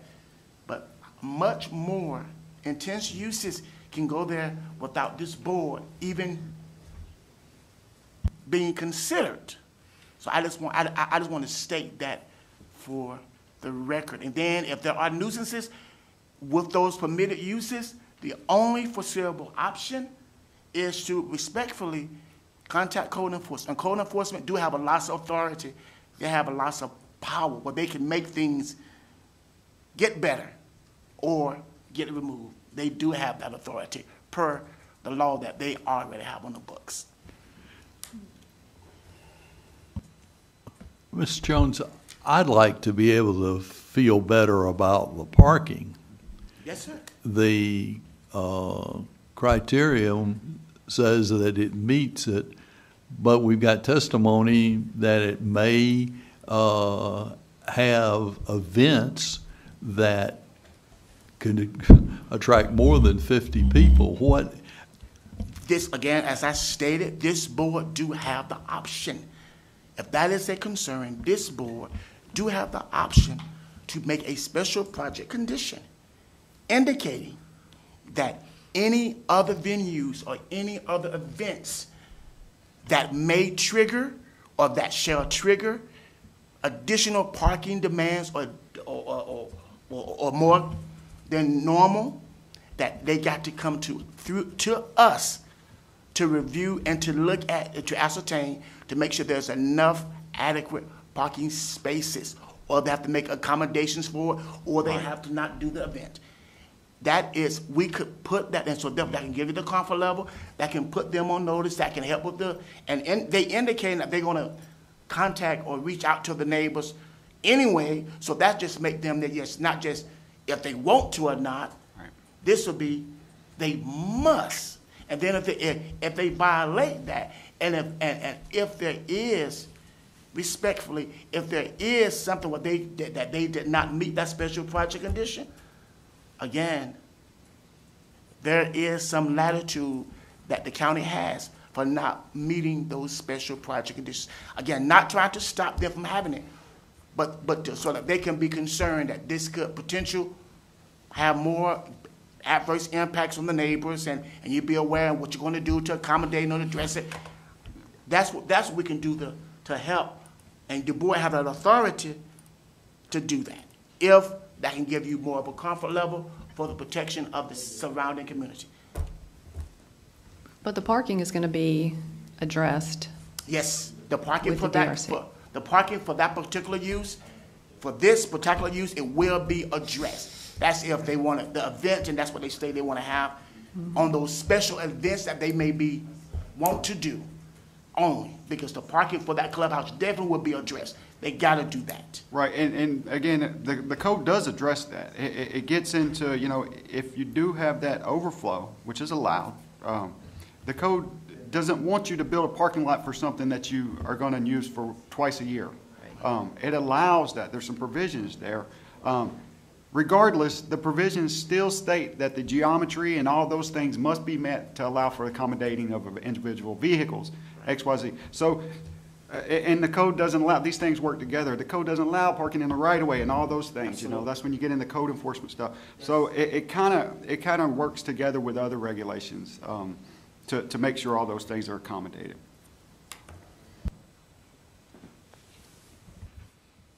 Board members, do you have any questions of the applicant? Seeing none. Board members, do you have any questions of staff? Seeing none. The chair will now entertain a motion regarding this item. In your motion, please state whether or not you adopt staff's findings of fact. If for any reason you do not accept staff's findings of fact, please go through all the criteria and address each one specifically as to why you do not concur. Do we have a motion? I'd like to move that we approve the conditional use and agree with the staff's findings of fact. We have a motion. Do we have a second? I would like to add to the motion to put that buffer on the east side, similar to that which is on the west. I agree. We have a motion. We have a second as amended. I'd also like to offer an amendment that the parking that in the county make it clear that the parking must meet the requirements of the code,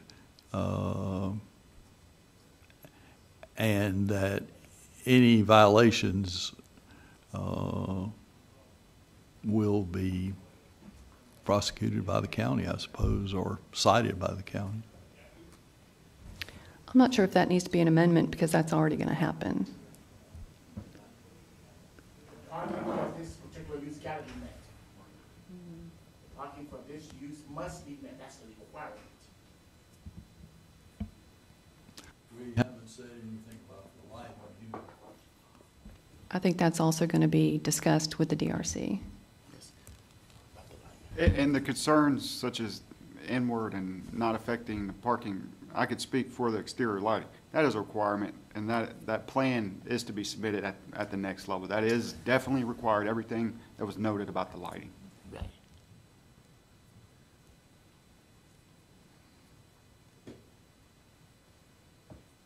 You want to hold with your amendment or? No, Mr. Chairman, I'll withdraw it. I guess we're at the point where we need to decide on what we want to do. We have a motion with one amendment, which was accepted by the motion maker. And I want to make sure, and that's just with the buffering on all sides. I want to be clear with the motion. And we would certainly notice staff, the concerns, and absolutely. we always try to do our best job, but we will make sure that all those things are definitely met at the time of review. Okay, we have a motion and a second. Is there any discussion? I'd like to just discuss for a moment and get the board's feeling on restricting rental of this property. I'm not sure at this moment whether I'm for it or against it. I understand the impact it would have on the owner if we were to restrict use to only clubhouse activities and not rent to outside groups.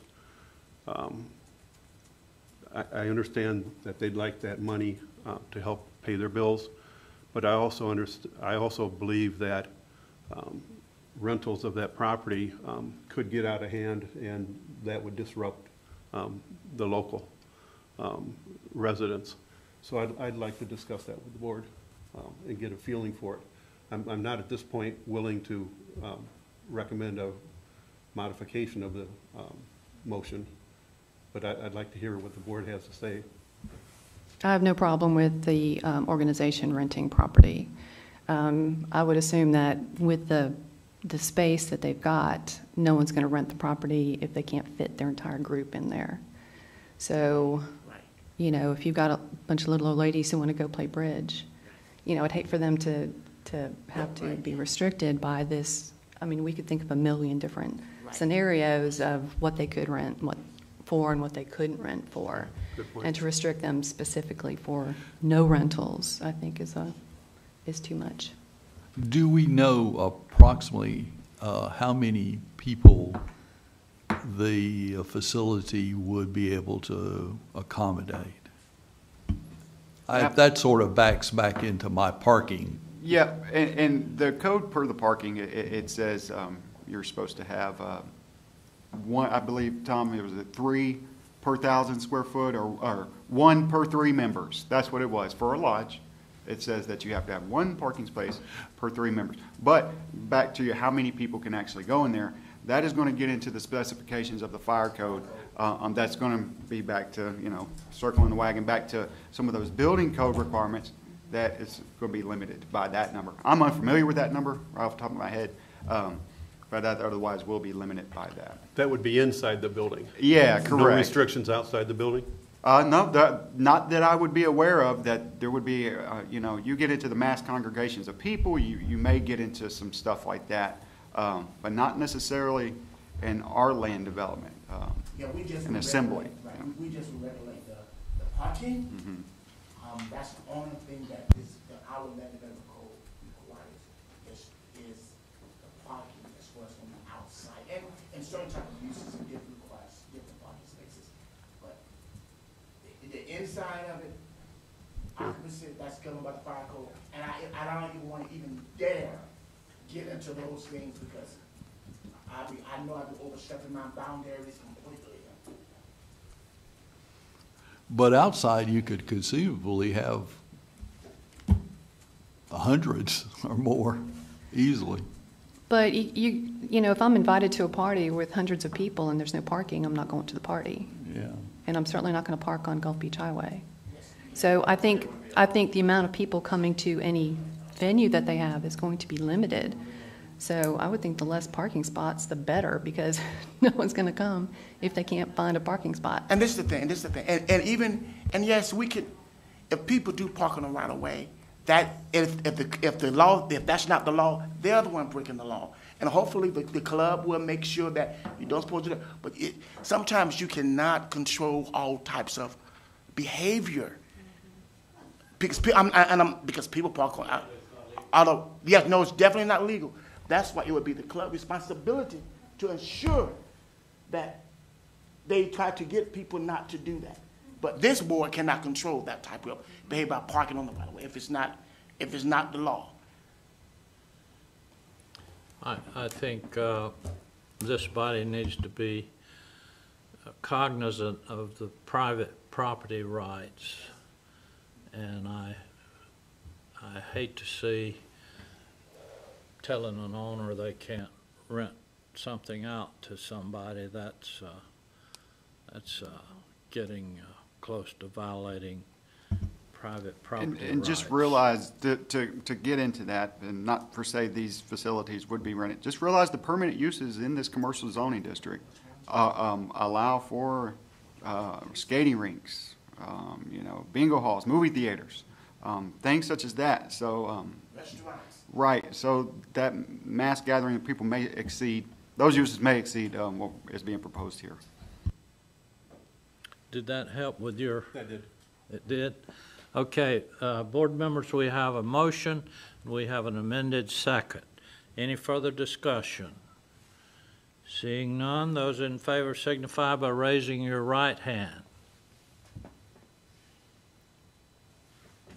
Passes unanimously. Conditional use is granted.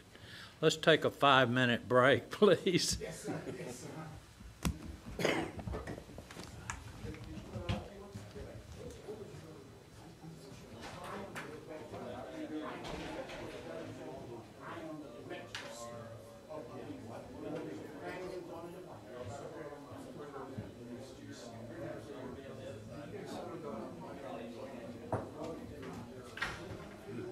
Certainly could be put on worse use.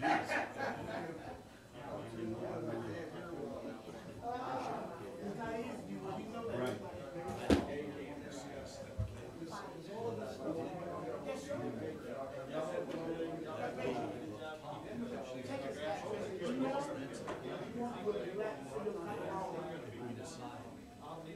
We're going to decide a case of being here.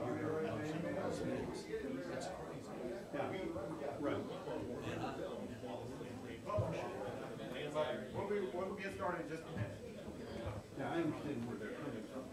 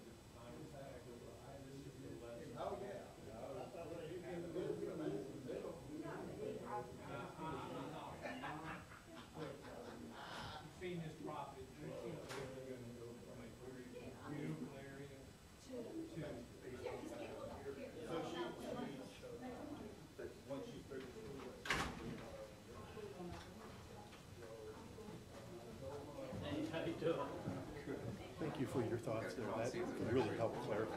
I hadn't gotten to that. I hadn't gotten to the point where the facilities will restrict some of their rentals. Oh, yeah. Yeah, that's a good point. Thank you. Okay, maybe this one will go.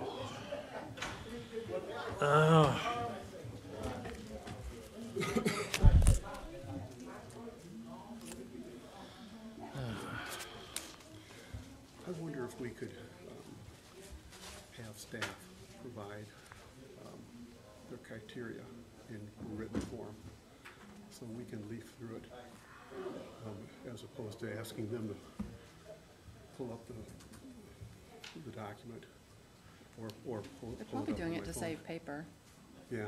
because I think they used to provide the documents, and then now it's all electronic. You're talking about this? The criteria, the 8 criteria. And when there's conversation going on,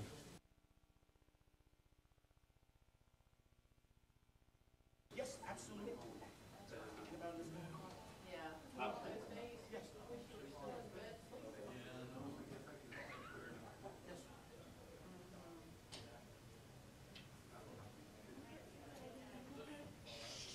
She said, I don't know if she checked all her emails.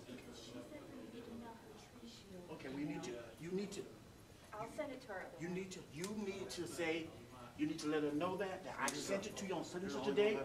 I sent it to your email, you told me, where you told me to send it to, cover yourself. Tuesday at 10:47 a.m. Yes.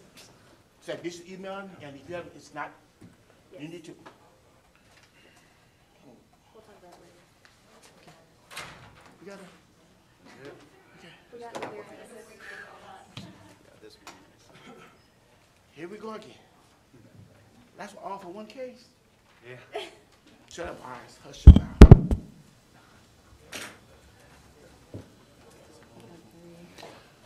Okay, let's reconvene.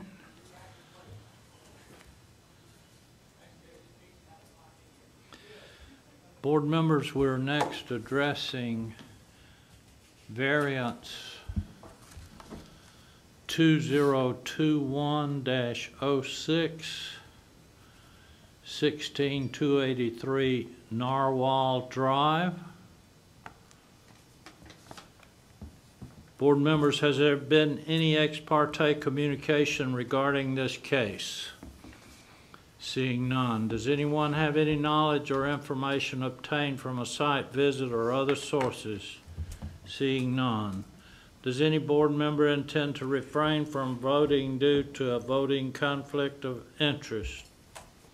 Seeing none, would the individuals who are a party to this item please come to the podium, identify yourself, state your name and address for the record, and be sworn in by the clerk. Do you solemnly swear affirm that the testimony you're about to give will be the truth, the whole truth, and nothing but the truth, so help you God? I do. Thank you. Yeah, I'm Joe Furiati, and I live at 16283 Narwhal Drive in Russell Bayou on Innerarity Island. And were you provided with a staff's findings of fact? Yes, sir. Would you like to address those findings? Yeah, do you have the any slides you can put up on the screen for the board? To show the property? Yes. Can you put my plot plan up there? Yeah, that's it. Yeah, that's fine right there. Okay, you can see that my residence on the plan, site plan. Yeah, that shows the house there, and that shows the proposed deck. You can see when the developers laid out my lot, I feel that they kind of cut me short. You can see where the lot on the left extends way back, and then they, for some reason, they brought it straight forward and then, cut it off, as I'm saying. Whereas I feel they should have probably squared it off or rectangled it off in the back, because I don't know if you've got any pictures that were taken, but if you could show a picture of this. All right, here we go right here. And you can see how that was angled. I don't know if you can see the marker, but I feel the property line, if it went all the way back, I wouldn't even be here discussing how I'm gonna build this deck. What I property, the cement marker right there by the little reflector, okay? I'm gonna come up, I would like to come up to within a foot or two of that to meet my 15 this way and 30 that way over towards the kayaks. I just wanna build a big deck, composite wood. I'm gonna go with the aluminum coated handrails there, and I'm gonna raise it up, it's on the back side of it's gonna be about 3 feet off the ground, because I wanna store the kayaks under there for one, to hide them for the residents. And then I also did that because in Hurricane Sally, the water came up to the bottom landing anyway, so I want to go a step above that for future hurricanes or whatever. So I feel that this project is going to look really good. It's going to improve in my backyard.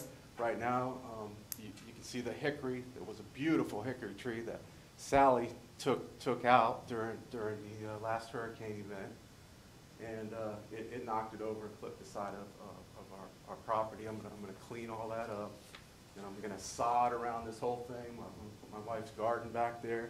I'm going to make it look good, okay? And the point I was trying to make is, I don't see how I'm going to impede on anybody but a raccoon or a deer or a fox that runs through this trail, okay, if I build my deck up to that concrete, just in that little portion there, you know, for this proposed project. I don't see what the big problem is. Now, I understand the rule, 5-foot rule. If I lived in my old residence at 515 Baton Boulevard in Emerald Shores, which this last case meeting, you know, I was really interested in that one because I've drove down Gulf Beach Highway 1,000 times. It's probably one of the most beautiful drives in this county, all right? And I think that their fishing club is really an improvement for that area. I would be all for that.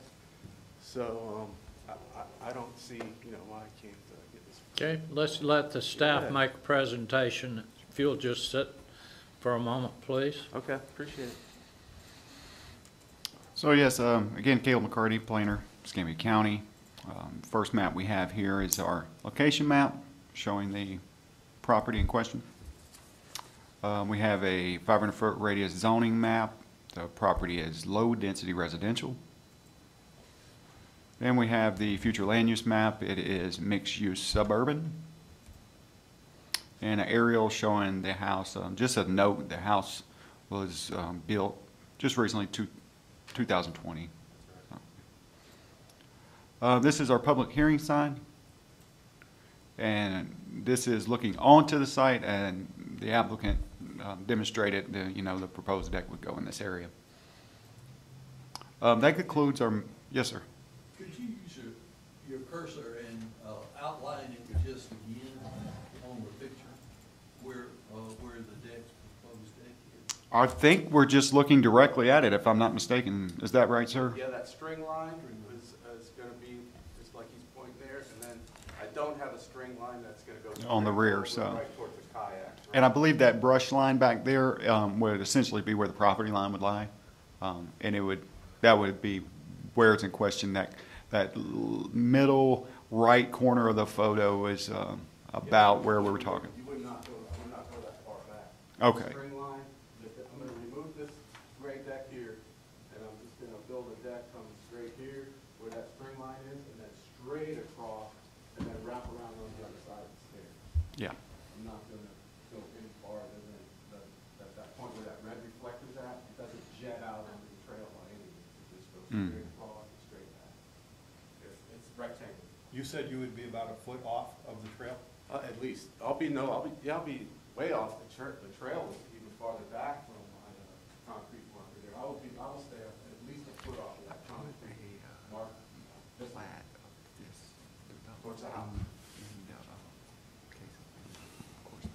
And actually, you can see probably I think I drew it out on that one drawing, right? I actually drew it. Oh, yeah, that's good. Oh, yeah, that's a better angle. Yeah. So there's the string there. But then straight across to the other stick. Yeah. Do that one again, the cursor. Right there, yes, sir.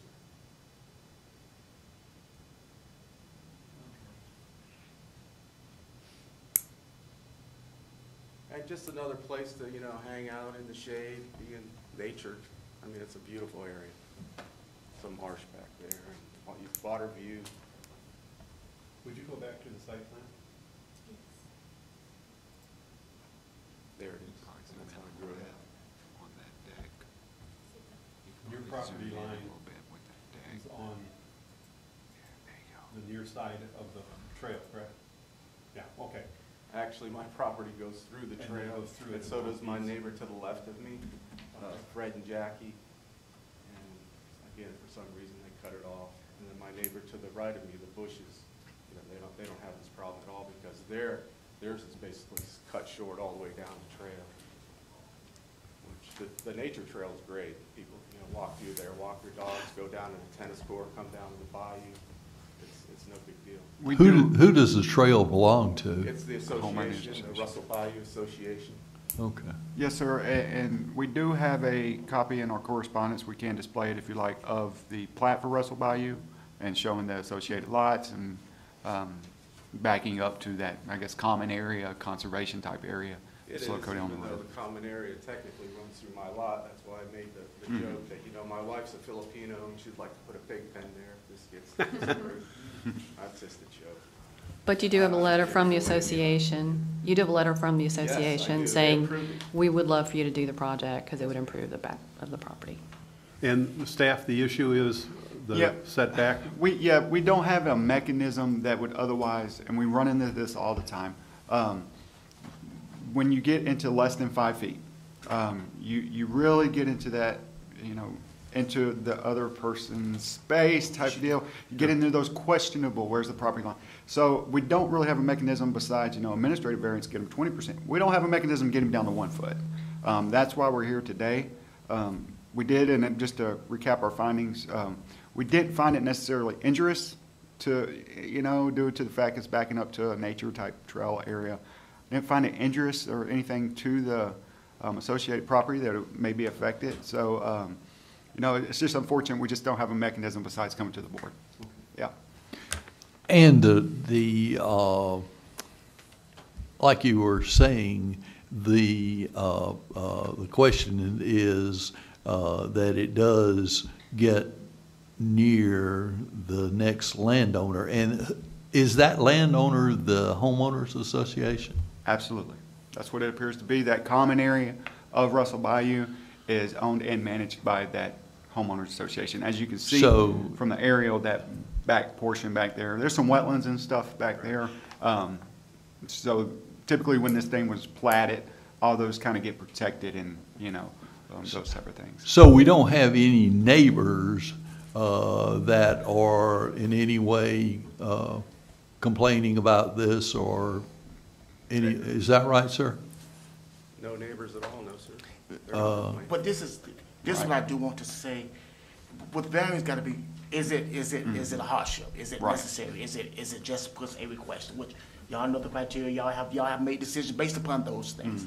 So we got to be very, very careful that we try to stay with the precedence that is set, and also too, when you start getting that close to the property line, 1 feet, believe me, there are some problems that could occur regardless if they want to do that. Because that's 1 feet. It could be rainwater, and rainwater start going next door, and then they'll be saying, for example, he got the deck, but now the deck is having rainwater from his property going into, now we're having impacts to the wetland areas and all of those things. That's why that 5 foot requirement, basically, 1 foot is sort of, that's close. And I've been doing it for 20 years. I have seen what a 1 foot from the property line, what it can do to the adjacent property, regardless if they agreed to do it or not. So I just want him to be aware of what will happen, what could happen, and what he may have to deal with if the homeowners go defunct and somebody else want to buy the property, and here we go. So you got 1 foot of the property line, it causes impact. So that's why staff cannot really say that the criteria is met at this time, because it's not really a hardship. What would 2 feet do? Same? It's probably less than 1. It's less than 1, so you have a distance. I just want to interrupt be right there now that you mentioned 2 feet. I don't think it actually is 1 foot where I laid that out. I could go 2 feet from that line. Easy, very easy. And the foot as applied is kind of where you're most extensive. Yeah, that's as we just. If I took a string line from that concrete marker, or if I would have run that last string line to square it off and it took a measurement from that concrete over, I think I am 2 feet, but I could make it for sure 2 feet. Right. And then as far as any rainwater, that is a valid point coming in off the deck.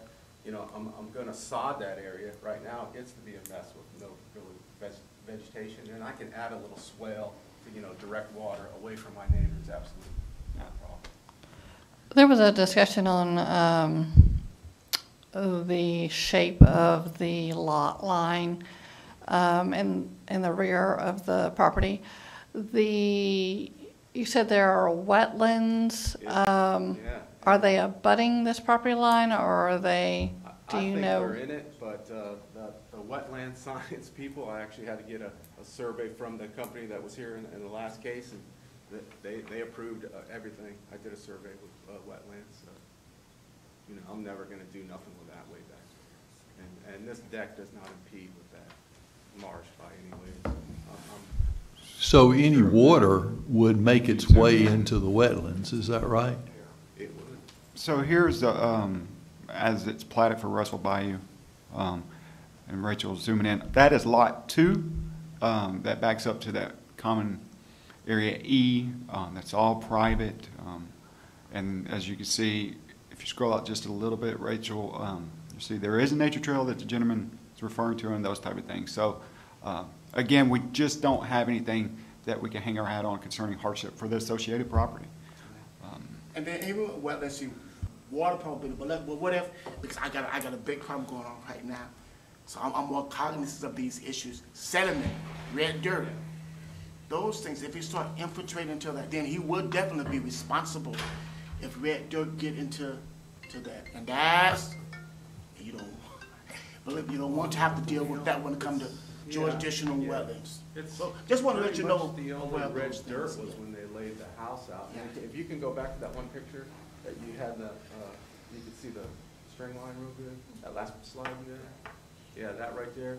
You see, I added a retaining wall because you could literally see the footers when Doug Fort, I don't know if you know them. I do. Fort Home Builders. They were the one that built the house. Yeah. And I didn't like the way that was gonna erode eventually, so I added gutters around the house as part of the project, which wasn't in it originally, and then I added this retaining wall because of that runoff. Yeah. And, I'm willing to do whatever it takes to meet whatever, runoff.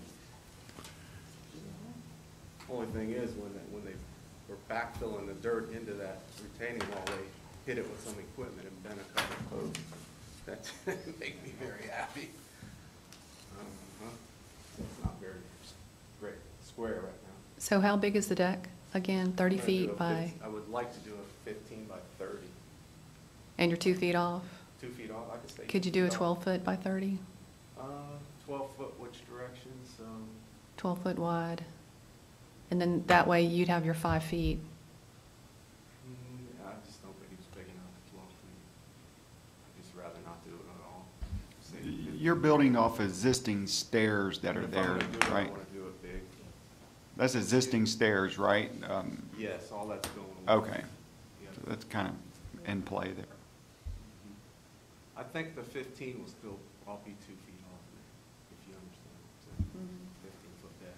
And I could bring it back towards the house more too, but you can see I've already got that grass there that I planted. It's going to kind of butt up against that. And for the board, we do have provisions that do allow some minimal encroachments into required yard setbacks, like 24 inches of building features, overhang steps, porches, those type.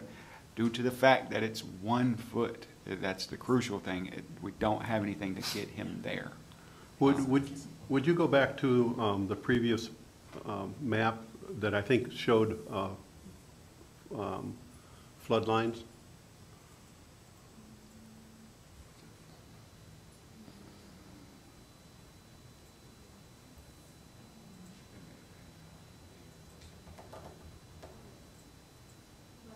There we go. Oh, is that it? No. Oh, there it is. I see flood zone. Yeah, this is in flood zone AE, all this property is. It's in a flood zone, yes, sir. Yeah, The flood zone is the crosshatched area, correct? No, I don't think it's depicted here. It's the one with the little grass. What Those I'm tide getting- affected wetlands with a little grass. Oh, yeah, so on the property itself, that hatched area that you see is the common area. The grass patches Right. In the middle, those are the wetlands. Okay. Those are the wetlands. And what I'm getting at is, would this deck be in the flood zone?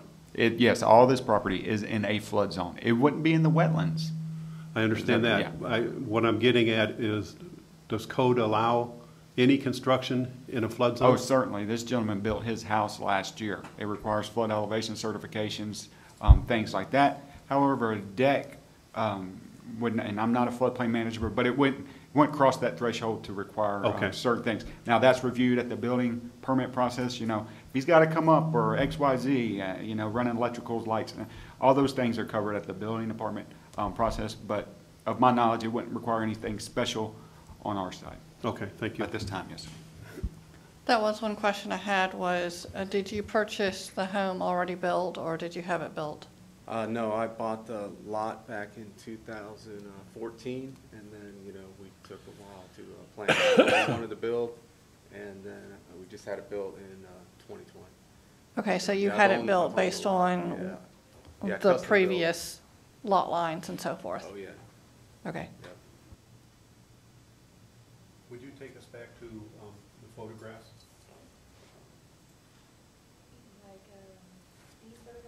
That's a good one. So the deck, I mean, the deck could be pushed back closer to the house.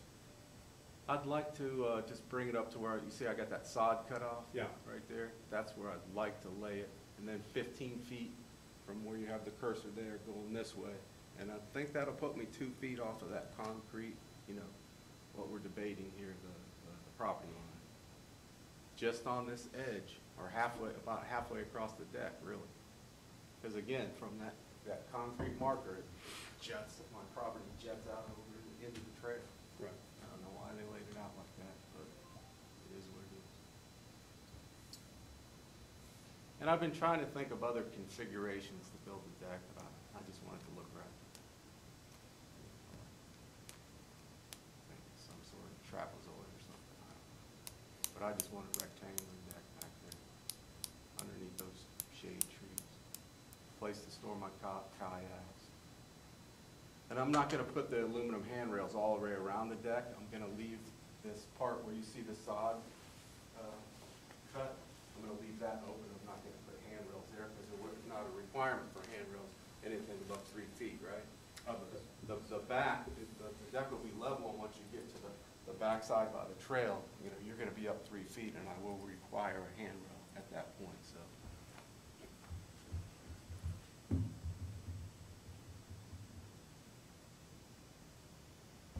Is that white sand that you see there, is that the actual trail?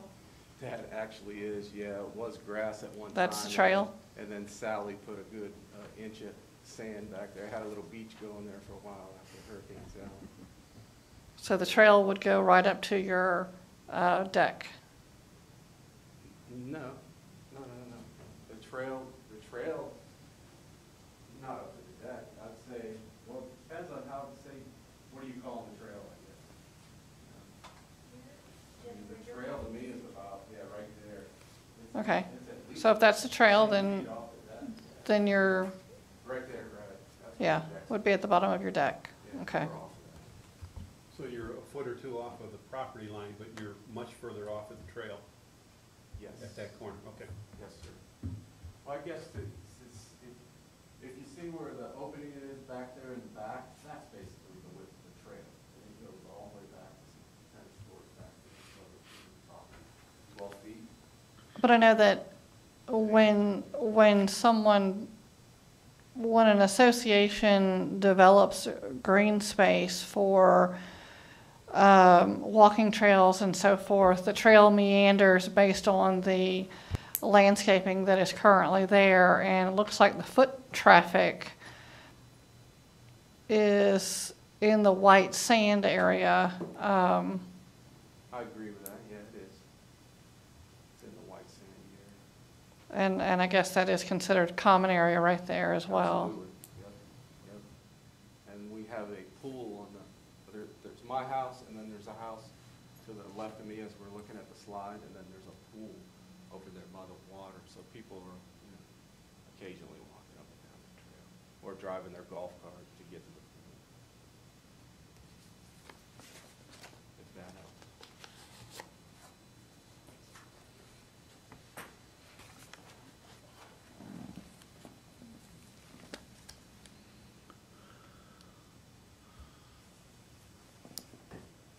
that one aerial shot showed the pool, and it didn't. And kind of, you can see the trail from that shot. Can you bring that one up?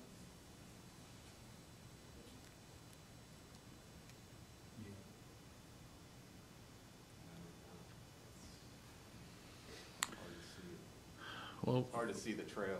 board members, it appears we have taken a special interest in helping with this project. But curious where the goat and the pig pen is that was shown on that. Now, I would comment that please come see us if you propose to put farm animals out there. It may not be allowed by the zoning. It was strictly a joke to my HOA. Our HOA has basically decommissioned. There was a lady named Connie running it for years, and I guess they all got to a big spat, and she resigned, and the new person taking over, I don't really like the man. I don't know him that well yet. I'm sure I'll probably get to like him. So I I want to just say made a that joke these things to are all him, taken in, you know. these are public It's just a comments. joke. So if you want to do something else, if they hear all that, you may not. So be careful with that.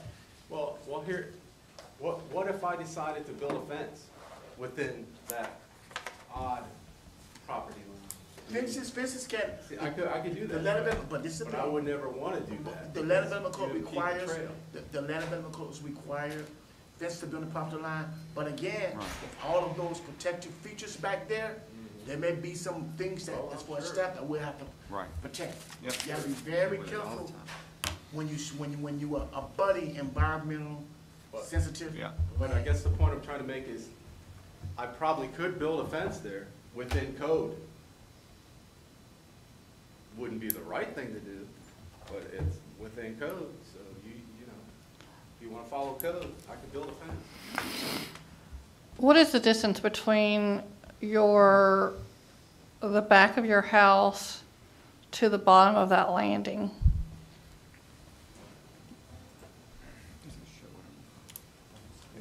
Say the question again one more time. The back of your house to the bottom of the landing? The retaining wall? What is the depth or the height? Where the word existing on the back of your home to the actual Well, distance of the new deck. Yes. How far does that go down? From the This- house itself to the Yeah. property line? okay, so that's the landing, the last rung, if you will, of that staircase is 40 feet. 40 feet from the back of the house. See, that doesn't, your drawing doesn't make sense. I'm trying to figure out where this 30 by 50, 15-foot deck is, and if the landing is, which you said you're going to remove the bottom part of that staircase, which is the landing. Yeah, the landing is over here towards the long staircase over there. I can't hear you, sir. Right there. The landing, just take the cursor straight down, that long staircase existing, that's an existing staircase. The landing, current landing is right there. Right, so that's going away. The small 3x2 landing is going away. And then Okay, if you did that perpendicular to your house, what is the feet? from the edge of the proposed new deck to the house, how many feet? Is that what you're asking? I'm sorry? Are you asking what is the measurement from the proposed edge of the new deck back to the house? How many feet? Is that what Yes. you're asking? I would say that is 20 feet. Because that's almost the scale of the road through it. Because you've got a 15 by 30 deck, yeah. We're within 20 feet. Okay, it's 20 feet from the back of the house to where your deck would start, correct? And then you're going to go another 15 feet for the deck, right? So that's 35 feet, right? Because I'm showing, just by rough measurements, you have less than 35 feet to build that 15-foot deck. I mean, I'm just using, you know, you see where it says 16.3, 16 feet 3 inches? Yep. I see that.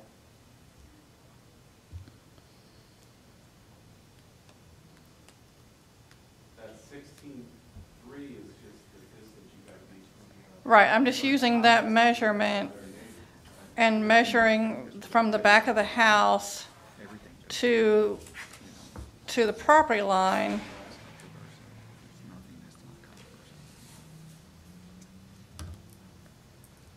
And I'm not even getting 30 feet, if you will, just from the edge of your house to the property line. It's, I mean, based on this drawing, which, you know, could be skewed, is less than 30 feet, and you're at 35 feet.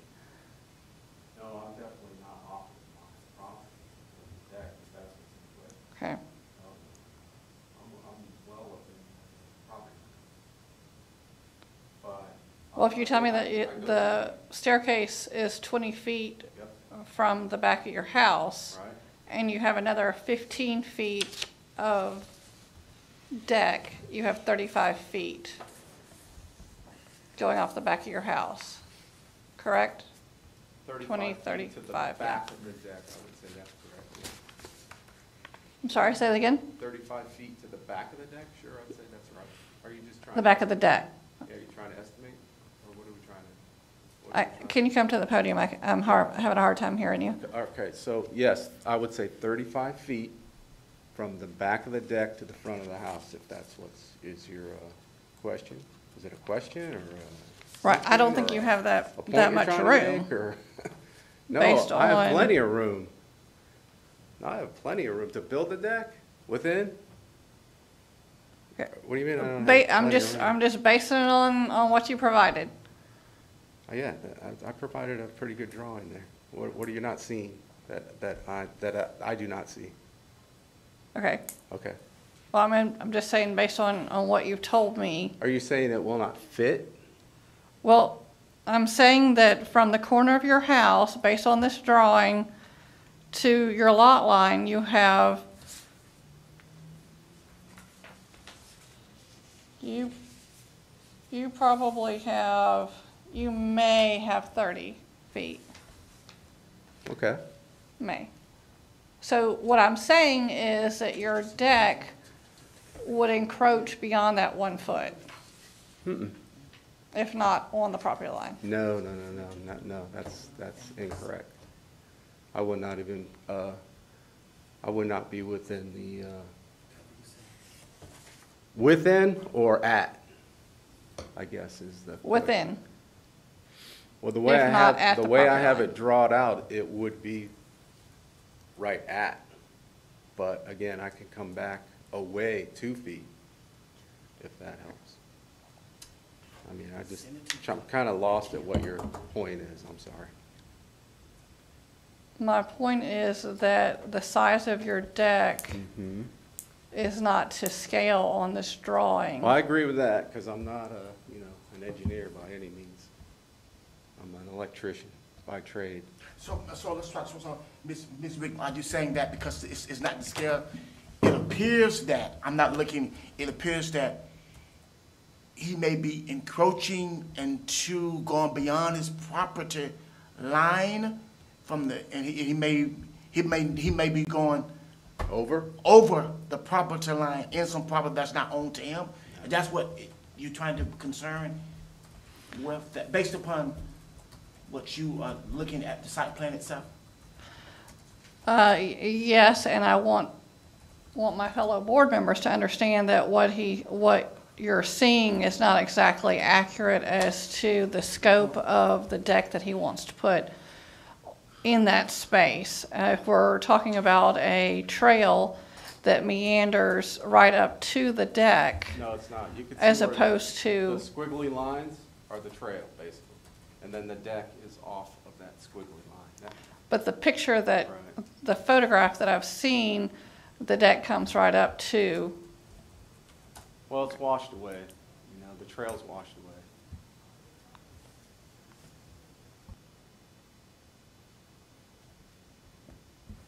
So I think the main question is going to be, you know, what he's said is that now really,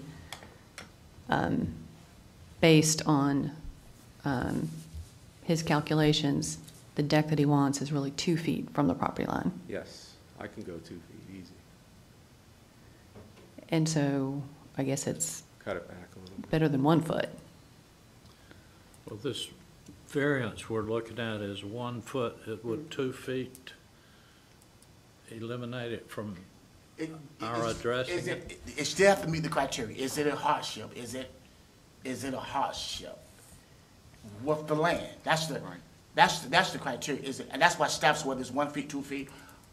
I'm just saying that the problem with 1 feet is much more problematic than 2 feet, but the issue is still, does it meet the criteria for a variance?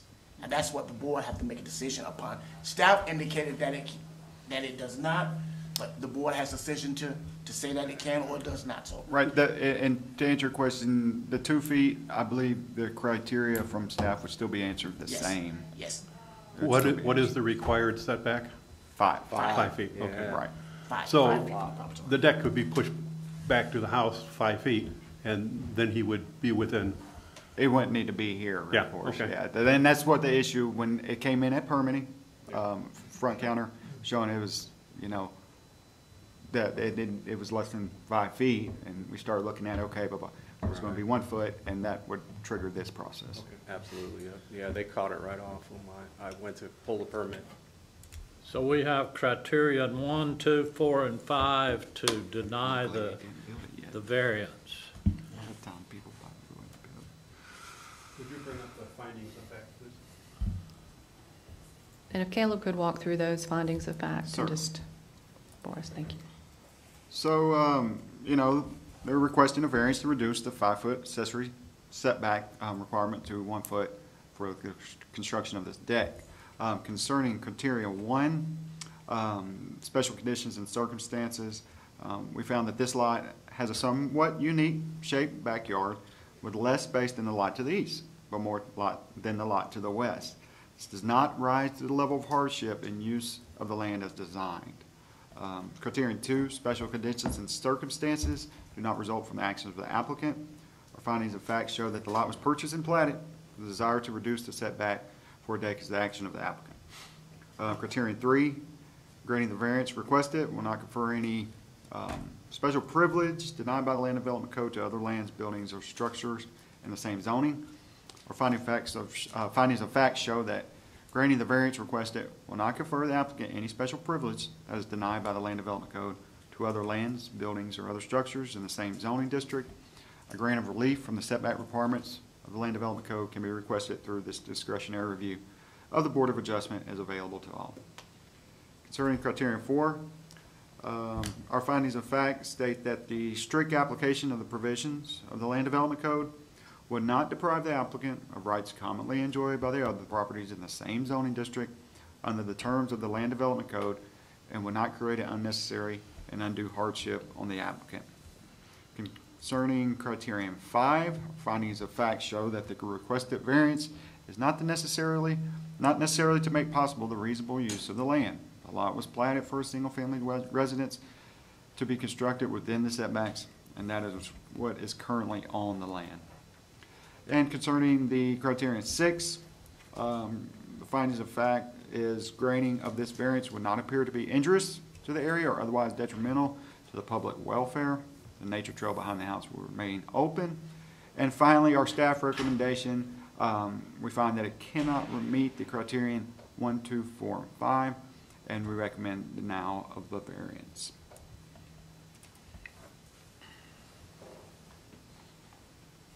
Well done, yeah. So, your decision. Well, we have to make a decision, board. Any further questions of staff or applicant? No. I'd like to make a motion. Yes, sir. I move that we accept the staff recommendation and deny the variance. We have a motion. Do we have a second? I'll second. We have a second by Judy. Motion by Marty, second by Judy. Any discussion? Yeah, I just want to say that with respect to the setback, there is plenty of room to move the deck back. It would go higher, but he can easily move the design back to 5 feet, then it wouldn't be a problem. It'd go lower because it's on a hill. So if I went back towards the house, it'd be lower because it doesn't drop off as much. Okay, but anyways. my point is there's room, and therefore there isn't an unusual situation here. The motion is to accept staff's findings of fact. Those in favor signify by raising your right hand. Passes unanimously. No problem. I'll just say Sorry, 15 grand. we It's feel no big for deal. you. You just cost the contractor a lot of money, but that's all good. Appreciate your time. Board, I just want to mention that we still need to accept the August 18th minutes. I can't hear Well, you. we'll We have to help you if we accept the can. August 18th minutes. We have to accept the August 18th minutes. You must have skipped that in the beginning. I don't understand. The August 18th minutes. We need to accept those. I got thrown off on this. Yes, you did. Those in favor of the August 16th minutes, say yay. Who wants the motion and second it? I'll motion. Thank you. Judy moves. Thank you. And Don't forget, next week, Monday, Thank you very much. make sure you need to be here, because as you can see, Are we going to be able to have both hearings on one day? that will be addressed at the time of the board meeting. There will, Ms. Christian, and our legal counsel, and the other party, board is going to be strictly at that thing. I don't want to jeopardize anything going forward with this case. Well, and I guess to answer your question, yes, there are 2 cases on the agenda. Yes. The only point I was trying to make, and I wasn't able to make it about it, is just I thought the order of the cases ought to be reversed. That's the only thing, that I wasn't going to discuss the case or anything like that. I just felt like that we would hear the motion to dismiss first, and then There are 2 motions to dismiss. There's one for each case. And if you want to reverse the order of the agenda, then that can also be addressed at the hearing. well, that was my only point, and I wasn't able to make my point. And I mean, it's not a big deal, I understand, but still.